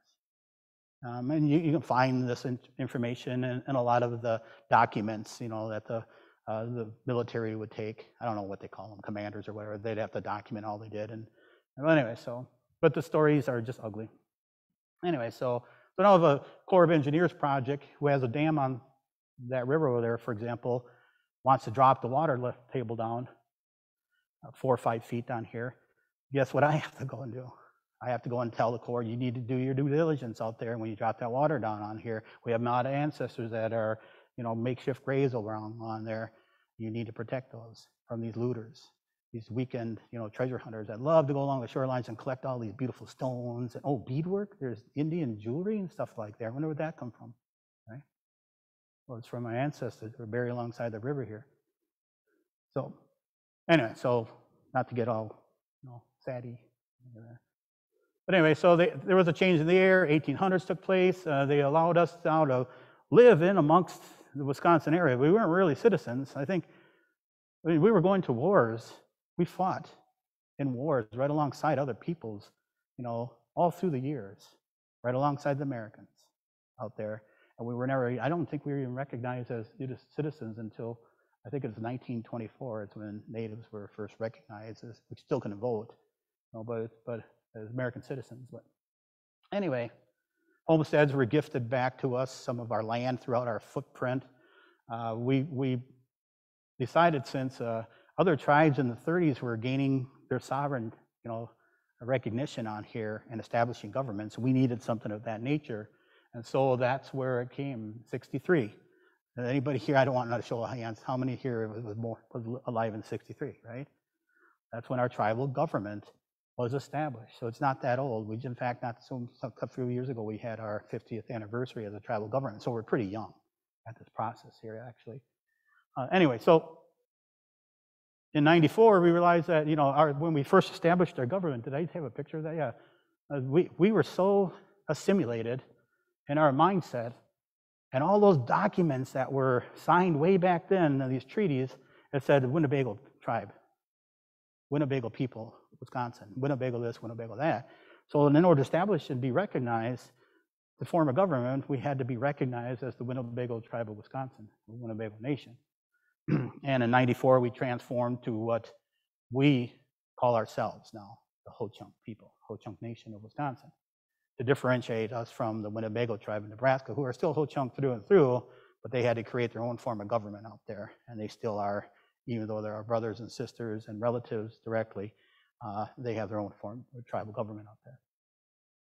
Okay, after 3, I want you to say Ho-Chunk. 1, 2, 3, Ho-Chunk. Okay, so now you just spoke Ho-Chunk. Because when you say Ho-Chunk, what you meant was people of the big voice. And what you're basically saying is the people of the first voice, people of the sacred language that has always been spoken in this area since time immemorial. It's interesting because I say it a lot, and it doesn't mindset in my that I'm saying that. I always say Ho-Chunk because I work for a tribal government for some reason. It just doesn't settle in. Okay. And then somebody had asked, well, when you say, you know, that the glaciers affected us, what did it affect? It did affect this area, and the glacier lobe. And this is that driftless area that you hear so many people talk about in tourism. That actually is what we're talking about, a place of refuge. This is where the Ho-Chunk people had resided. This here, this glacier lake that was created here, right here, that pinched the water coming off here for a period of time here, when this receded out here, and that deluge or gullies through Devil's Lake area and around the Dells area there began to occur. That soundscape and that viewscape was so great, we still talk about that in our history. Wisconsin River, this is where that Nuchma Buhanichate, everybody probably say that in their sleep tonight. That was there, right down in there. But to witness that on these valleys and ridges up here, Kickapoo Valley Reserve, I think our tribe has 1,200 acres of that reserve down there. And many of these stories are very beautiful, and be able to tell them real time. Looking from this valley down here, this story took place so many years ago. You know, it's kind of fun to do. Talking about, you know, this period up here. You know, and how it changed and transformed for us as a people. We still talk about it as red banks, but there's little remnants of it left. But the place is still there. So that history there is real beautiful. And here's that lake I was talking about on Dells when it created that big deluge and carved that out through that rock down there. Okay, so we're getting closer to the end. How much time do we have? 5 minutes, then question and answers. That's great. So hopefully I touched base a little bit about, our extensive footprint and where we prefer to live, but we love to travel a lot, no different than today. Does anybody geocache in here? Geocaching is just going around. It's like a treasure hunt where you actually are, the person looking for it. Well, anyway, so here's an image out here. Again, just not a picture, image. It's a reminiscent of how life actually, was in part like, family dwelling, how you learned back there was in that family dwelling. When I said Jack and Jill and that Chapotake, that tent that she was talking about over there, in the winter time is when we would pass on our history and knowledge and teach our young. And our family setting would be our grandparents, right? And our parents and our youth, right? Our kids and grandkids. And if our grandparents, who were our instructors, our teachers, the wise ones, right, would talk across the fire to our youth over there, Jack and Jill went up the hill. I'm trying to act old. To fetch a Ford, right? Well, I, growing up, being, battered with Jack and Jill went up the hill to fetch a pail of water, would stop Choka. Choka, no, that's not how that story goes. When we learned it, Jack and Jill went up the hill to fetch a pail of water. Well, then Choka would say, oh, yes, that's right. Jack and Jill went up the hill to fetch a pail of water. And our youth, for 4 months, 3 months in a Chapotake, tied down to the poles almost, right? Hearing stories constantly, would remember Jack and Jill went up the hill to fetch that pail of water. And that's how you pass on history, right there. Redundancy. Another way is through our songs, right? When you sing, I'm not going to sing here, to tell you the truth. I don't know if I can sing, but if I sing a song from memory on here, that never changes, right? That song can be passed on for 50 years, and those words will be the same. The song is sung. Our clans all sing their own songs. Our men and women sing their own songs. And our children learn those same songs, and in those stories are engraved, our history and our culture, our way of life, they say. And that's how you pass on history. When you walk up to that stone, when Jim Funmaker took us over to this lighthouse rock, and he was talking about, a certain story, there's one stone. This is a beautiful area on this rock, and he can't barely reach it anymore because the soil had eroded away. But when he was younger, there was this groove, and a smaller groove, and a smaller groove, and all these animals that are no longer here, and these plants that are no longer here, and these animals right here that was on the stone over here. He was talking about, as he grew up, he was taken to that stone there, and it was showing the recession of that glacier, and all the animals that were leaving, and these new ones coming on here, and that stone is still tells that exact same story. Exact same story. And it doesn't change, right? I said our language is written in stone. And so those areas there are real beautiful, areas to share with our children, share with you folks, right? But this is the life of old. It's no different than today. Folks were coming. We had food. Every time somebody comes here, you always offer them a little food and water, right? Our kids are playing around. That's just kind of life. Talk about those tents, the Chapotake's, the round dwelling. So how do you say, a native dwelling, right? So a teepee, right? Siouan, Western, right? Wigwam, everybody hears about wigwams, that's Ojibwe. Chapotake, I just got to mention in Chapotake, it means round dwelling in Ho-Chunk. Wiki-ups. What do you call a dwelling like this today in the English language? A house, right? Home. There you go, easy. So when we talk about the Chapotake, this is where our knowledge is passed on. I got the fire here. They say our fire is something that's living, it's sacred to us. When you speak across a fire, you're supposed to speak only the truth. No lies can be told. And so these are modern renditions. This is actually a photo now. Lodge, or Chapotake. Chapotake with canvas with a stovepipe, squared Chapotake over here as a home. The progression of how we had transformed or adapted, in one of our housing sites, for example. That's just the way it works.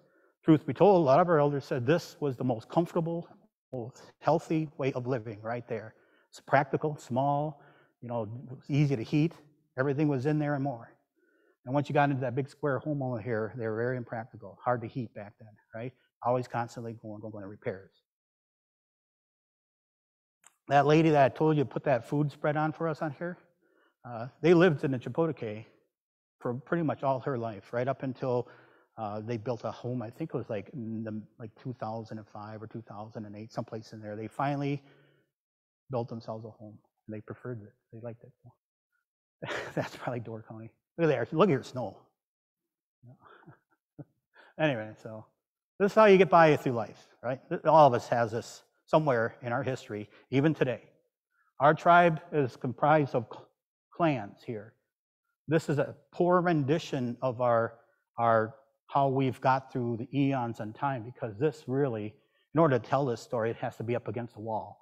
But so there is no, even though we say upper clans and lower clans, this should be flat on the floor, and all the clans looking to the center collectively. So we all have our own equal roles, our duties and responsibilities as clans. And so the processes for us to go through eons and times is that your clans are very important to get you through. No different than Fish Creek, right? Or Egg Harbor over there. They got their police, they got their judicial systems, you got your sanitaries processes, you got your state DNR.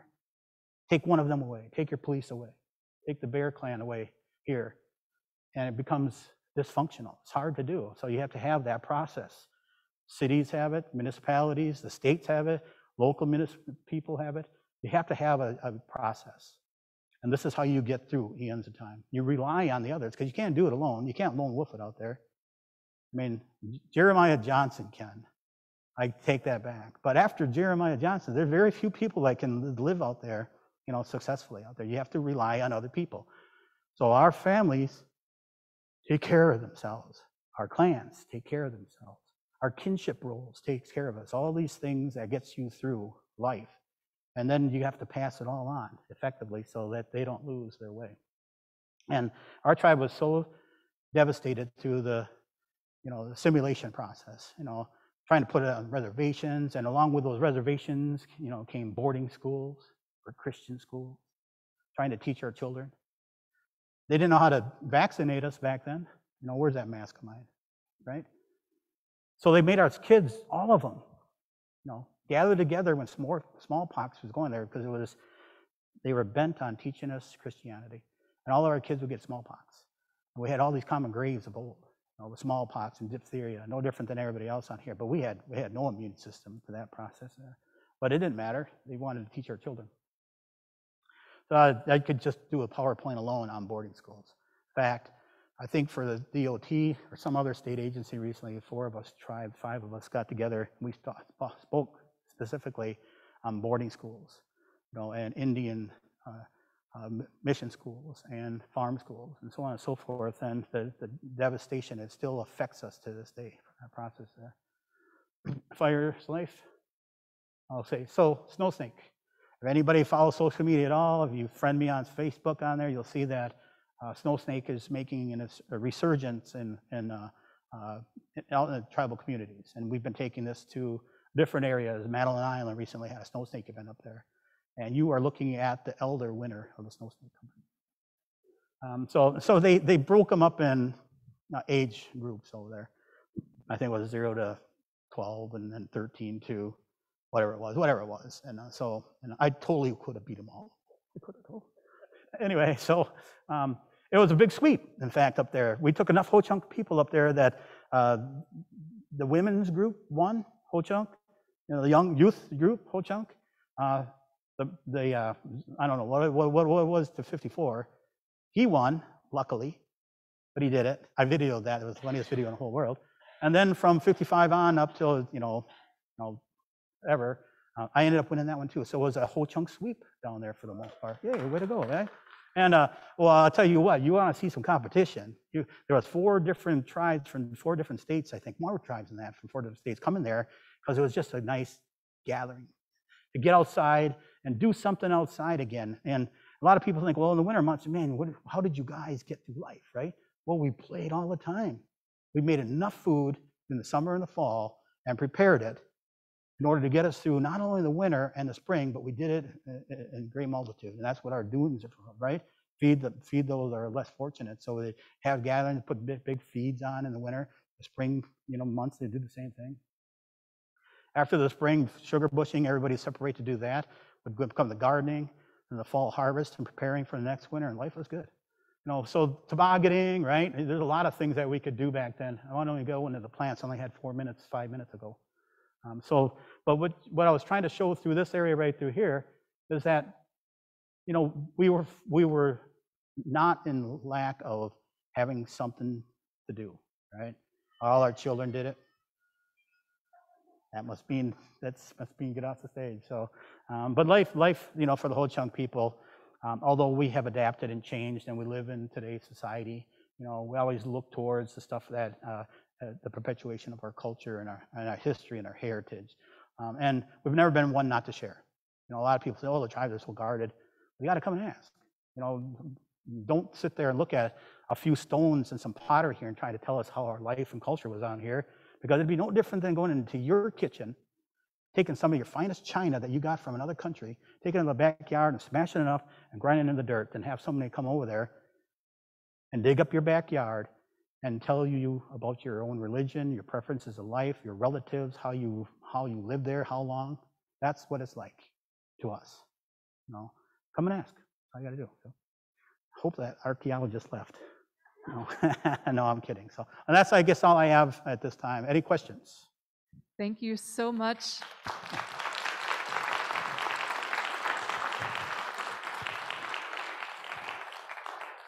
We will take your questions, but first I want to thank all of you for coming today, especially those of you who've been with us 2, 3, 4 days this winter. We appreciate you. We appreciate the support of UWGB and their First Nations program, as well as Door County Civility Project. And I also want to put in a little plug. I hope to see many of you here back in 2 weeks. Actually, 2 weeks from yesterday, we present Nobuntu.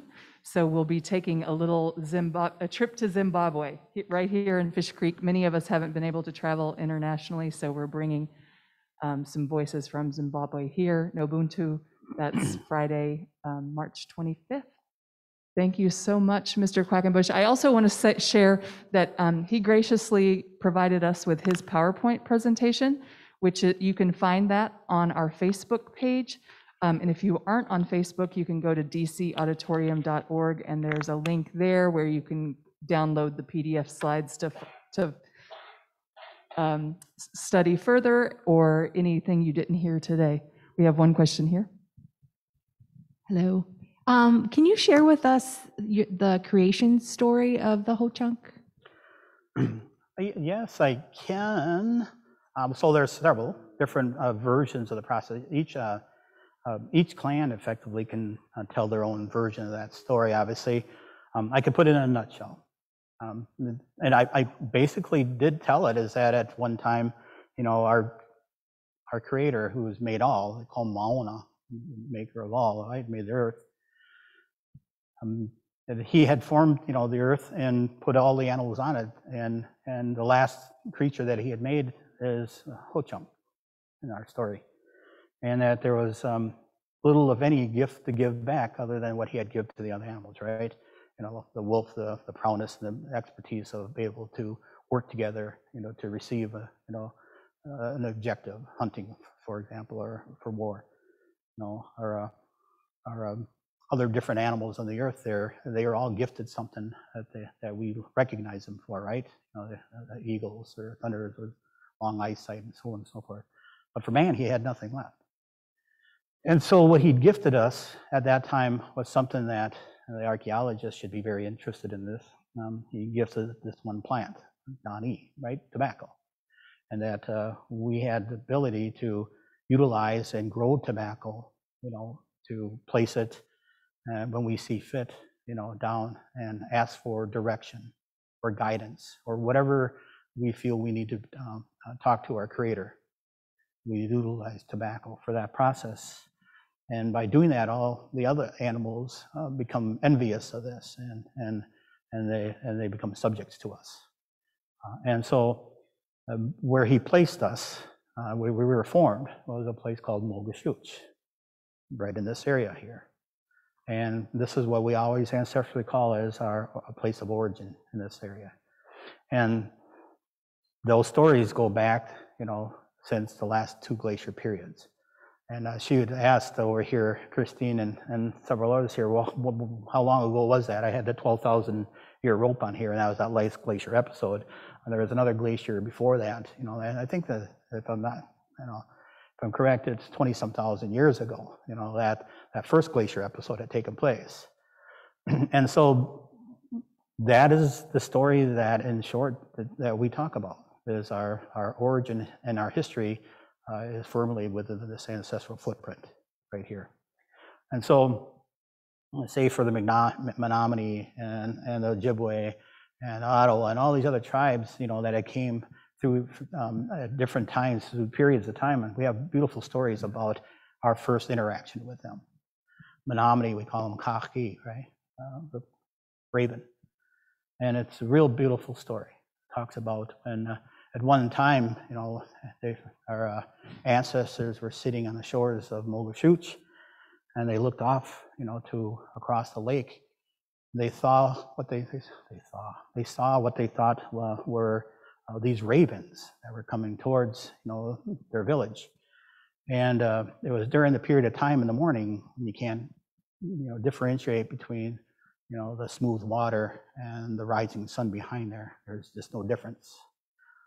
And what it was these groups of individuals coming along the shoreline there with their canoes, and their oars were glistening in the sun as they were paddling, and it looked like it was the wings coming. And when they first interacted with the Ho-Chunk, they grew fearful, and they beached their crafts and they hid amongst the trees.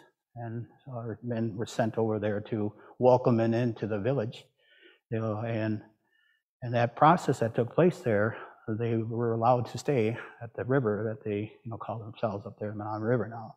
And that is the place that they felt is their origin site right there. And that's how our first connection with the Menominee people took place. Well, this story can be told with the Ojibwans coming, the Sioux people.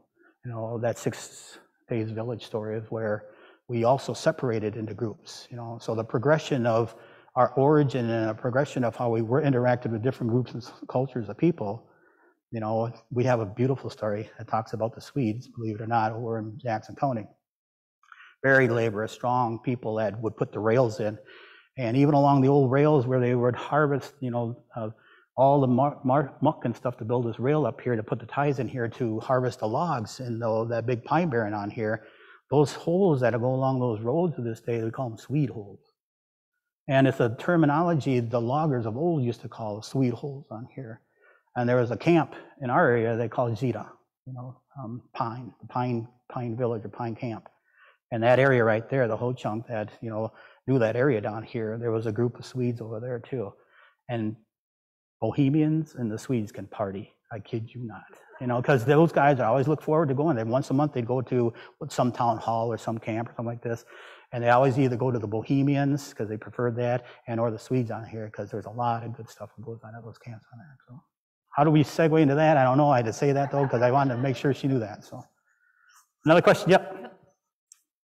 Who have stories related to the site that's now called Moogasuc? Aslan? Sure. Oh, yes. I'm assuming that there were boarding schools that the Ho-Chunk children were taken to. Could you talk about that a little bit? Yes, yeah. For my part, I talk a little bit about Ho-Chunk specific. So there's several types of schools. Boarding schools is kind of a nutshell grab of industrial schools for natives, mission schools for natives. Boarding schools is a real clean way of stating this is where they forcibly took our children and placed them there and tried to teach them, you know, a different belief and culture, and some of that reading, writing, and arithmetic stuff's on here, but oh my goodness, so much more. They were nothing more than youth slavery. All the local farmers down at Toma, for example, Toma Industrial School, rare did they work and learn something when farming was had, because the local farmers utilized our youth, right? Wittenberg's up there, I think it was called Bethany School up in that area. Same thing. I mean, at every one of these schools, we would lose them, you know, their lives there, and they would bury them on site, not even tell their parents. You know, Bethany has burials up there. Indian boarding schools has, you know, down in the industrial park, now Toma has, you know, remains buried there. And those are our Ho-Chunk youth in these areas here. And the VA sits on the one in Black River, or Toma, for example. And they hardly recognize that. They don't even really want to even kind of find where they're at, so that they have a stone that has, in memory of the, you know, native that, you know, came to school here. Never really says that, oh yeah, by the way, right off on the stone out here, you know, there's half a dozen or more Ho-Chunk youth out here that are buried here, you know, and it happened time and time again. And I think, how many schools, I think in Wisconsin, was there 8 or something like that, or 11? I can't remember how many schools there were on here, but the ones that, you know, I did some research on out there, it was just travesty after travesty after travesty. And yet then I found this one written essay or article over here where somebody interviewed some of our tribal members, Larry Garvin and Sadie Winishig, you know, and about their experience of learning at the mission school in Black River, and then going into the stark new reality of having to go to, going to Black River High School, and the stark contrast in the learning processes up there, and how comfortable it was and how uncomfortable it really was. You know, and they're you know, I shouldn't say their age, but they're elders, you know, but they had an affectionate, you know, memory of the process, because this is where they could be around their friends, and this is where they could learn. And so there was a wide array of thought on boarding school mentality. I always look at, you know, what I have to protect and preserve on a preservation level. But there's many stories out there. And then to top it off, we had a teacher, high school teacher, I think his name was Paul Ricken. Ricken's, I think either his father or his real close relative, he ran the Bethany School up there. And so that's why he had such a keen interest in telling the story accurately. And so he developed in Black River High School there the ability to teach a whole, I think it was a quarter or a half, or whatever it was there, some curricula regarding Ho-Chunk history specific, including the boarding school process out there. And he would call us, I think, annually. In fact, since before the pandemic hit here, I actually had to take the youth, his group, out there once a year to another cultural resource site so that they get some field experience of how Ho-Chunks really live. You know? And it was real interesting because he had a kindred, you know, interest in the process, because he had relatives directly involved with the boarding school, and he wanted to make sure that the story is told accurately, not to clean it up, tell it accurately, which was really nice of him. Bill, Yes. we have a question here from the live stream on Facebook. Oh, yeah. It's Sandy Brown asks, how far back do Two-Spirit go in your history? Boy, that is a good question. You know, I'm going to go out on a limb and state that there has always been, ever since man has been here, you know, the need to recognize, you know, people's lifestyles and beliefs, no matter what it is. And whether it was spoken of formally or if it was addressed formally or not, there's no recognition to that, really. Even to this day, they say they carry two spirits in them that makes them stronger, makes them unique, actually, even in tribal culture. And that it's like, and it's not a rare thing even in any culture out there, you know. I talk about a period of time up here that our oral history and how strong it is. You know, how we try to protect our history through an oral traditional way yet, because we don't rely on the electronic processes here to pass on our history and our culture. And we don't rely on the written language over here to tell our history and culture in books. Because not so long ago, right, the 1940s, on the other side of this earth over here, there was one group of people hell-bent on trying to wipe off several other people groups off the face of the earth.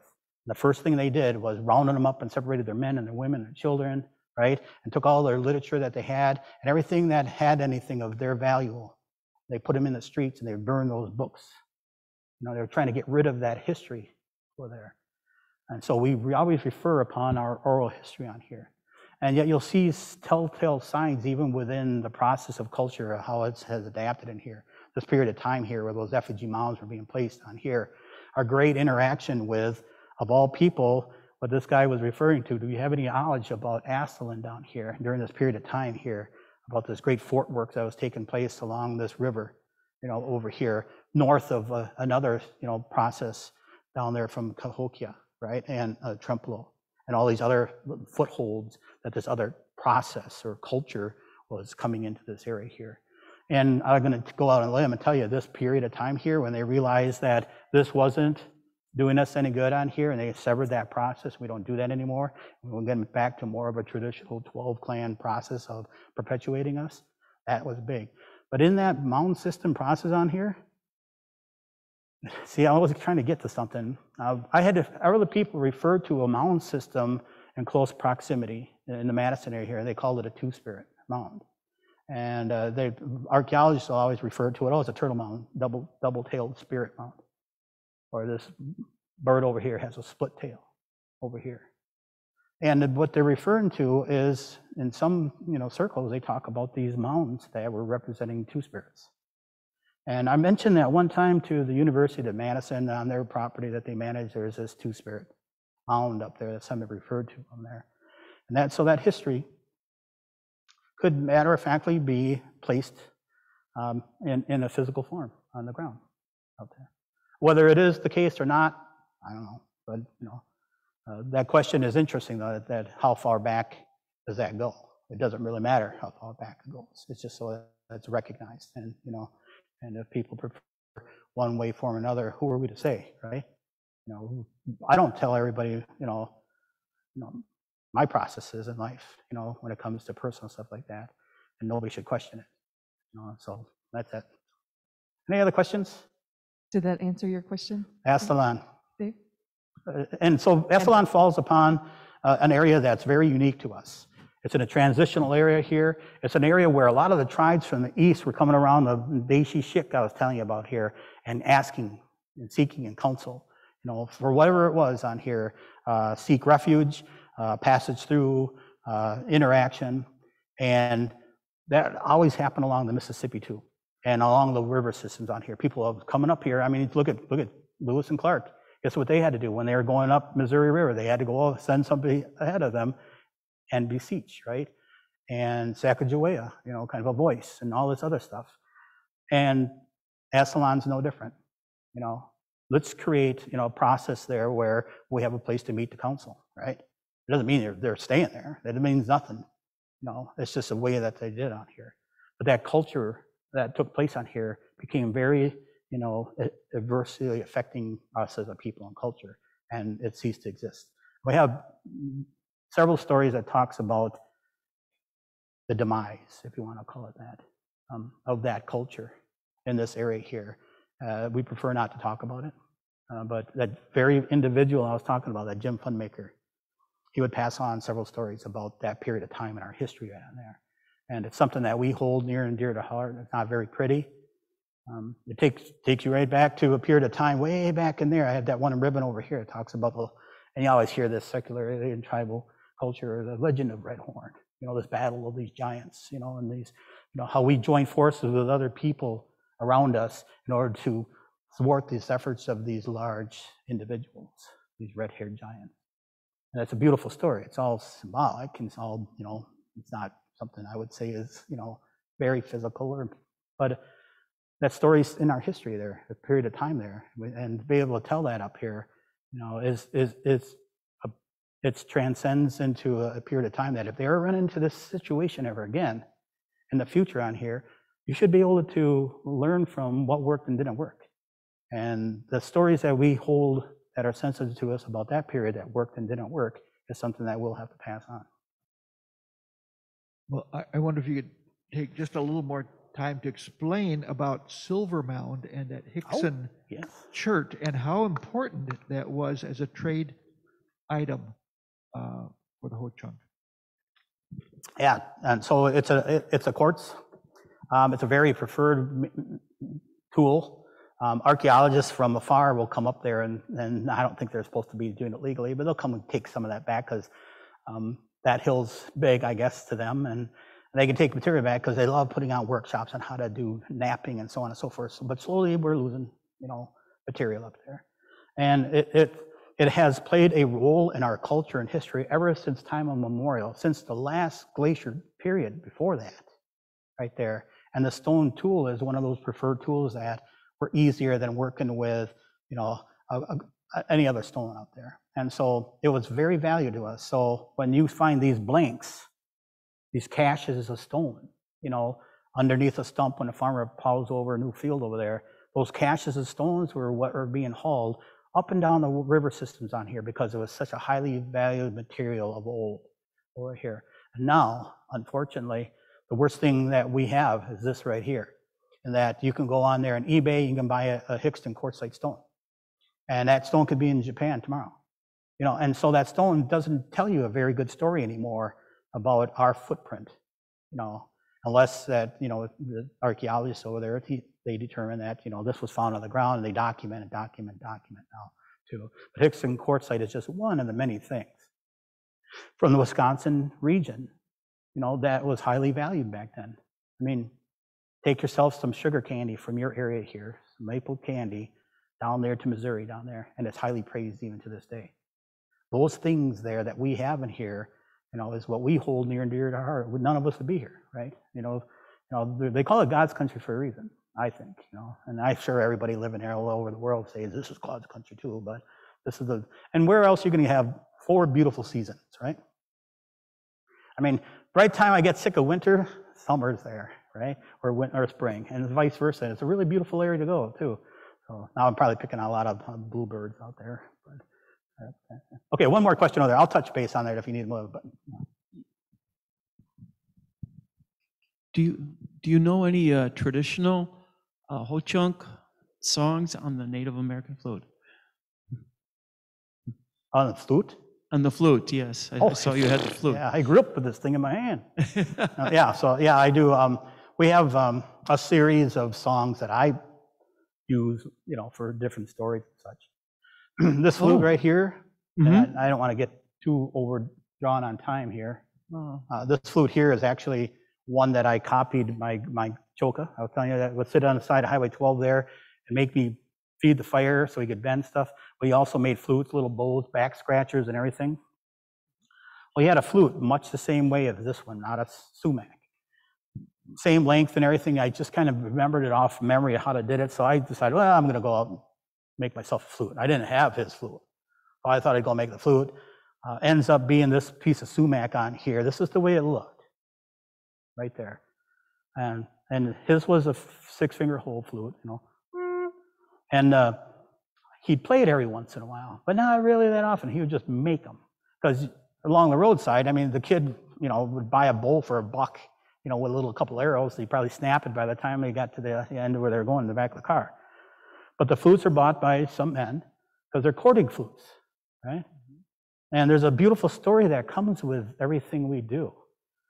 So back in, I think it was 2015, there was this young, very energetic 3rd grade teacher at Lincoln Elementary in Madison.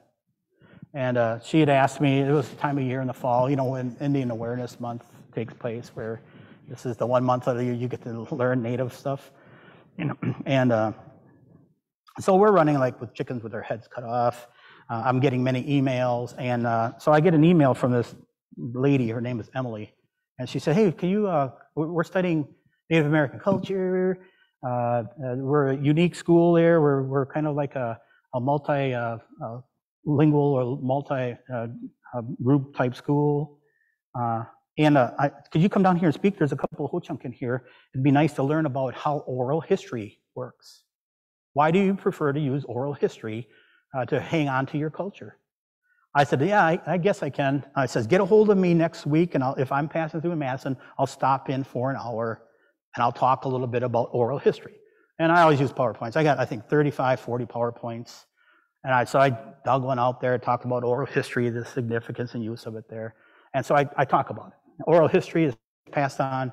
This is why we utilize it. This is how easy you can use it. Here's some oral stories on the end. I've had these 3 photos up here. One talks about Kunaga and the aspect of the birch and how they received its little eagle marks, right? Over on this side over here with a picture of, I think I had over here. So that was the Kunaga over here. This over here tells this other story. But then this story over here had a flute, this flute, a guy playing a flute actually. And through the whole class down here, I was using this flute to point. And so every time I waved it around like this, all those kids were like, wow. And I didn't think about that. And so I said, well, at the end, I said, I can tell you one of these stories real quickly before I leave. And so you have to practice exactly what we've been saying on here, that there's 2 different things, right? There's hearing and there's listening. You have to listen. Because hearing is one ear and out the other. Listening is taking it in and retaining something from that, right? And there's 2 sides to oral history, me telling it and you hearing it and taking it or listening to it. But anyway, so I told those kids that there, and they said, oh, yeah, okay. And so is it okay if I record the story? I go, yeah, you can record the story. And it was that time of year where, you know, it's not a big deal at all. And so she recorded it. And I told the whole story. It takes about 10, 12 minutes to tell the story of how the Ho-Chunk acquired and the Ho-Chunk courting flute. And 2 weeks later, I was just totally like, I forgot who she was. I forgot the kids and everything. She contacted me again. She goes, oh, that story that we recorded is okay if we use it to write a book. I said, well, yeah, sure. What story was that again? I didn't know. She goes, oh, about the flute. I recorded you. Oh, I said, oh, yeah, I'll go ahead. That's okay. It was something my choka passed on to me when I was a kid growing up. You'd hear this story about the flute. So then, so she got a hold of me the next week. Says, yeah, my students, 3rd grade students, they drew pictures of the story for how you got the flute. 23 pages of pictures students drew. I go, that's pretty cool. She goes, is it okay if we put it in Spanish? You know, make it a bilingual book. I said, it'd be fine, I says, and Emily, I said, that's perfectly fine. I says, but I'd prefer if you told it in Ho-Chunk. I mean, it's a Ho-Chunk story. Why don't you work with our language class, or language division there, and get the story told in Ho-Chunk and put that in the book? She goes, oh, that's a great idea.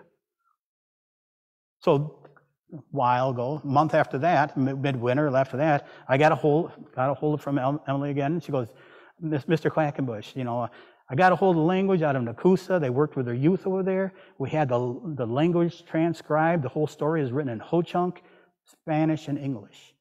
Not only that, we said like that, they're told with pictures on the side of each story page. I go, well, that's amazing. That's pretty cool. Then she goes, I would like to get it audio taped, you know, and put them on QR codes and that. I said, well, let's do that. I said, that'd be really cool. So she ended up getting a hold of Elliot Garvin, myself, a Spanish speaker, and we sat in this little sound room in our language division, and sure enough, Elliot, you know, Garvin, he reads it and speaks it eloquently. He read the whole story. And she read it in English, and the Spanish lady, she read it in Spanish. And they even had me play the flute, and in the story, you have to play the flute. And so anyway, so when the story took place, she wrote the book, and she just wanted to use it for her district there, pass it around. And so she ended up, she says, well, is it okay if we print this out, publish it? I go, yeah, you can totally publish it. In fact, I have a grant. Let me buy it from you. I says like that, and I'll publish it, and I'll have that book.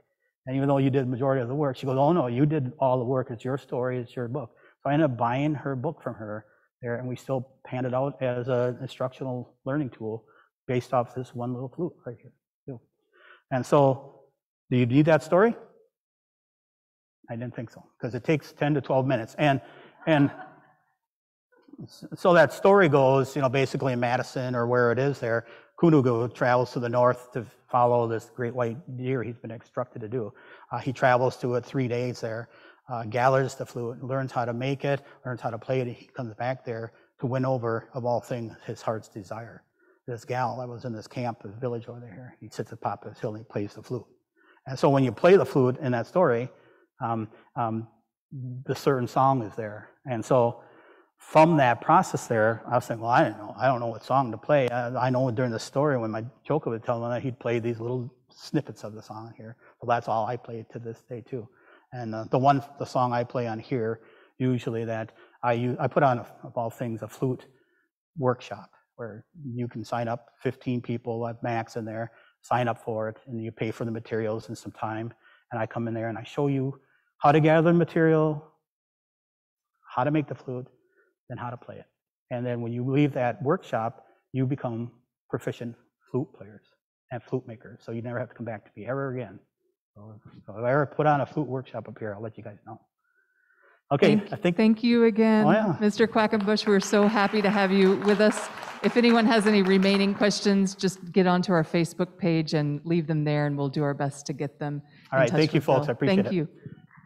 Yeah.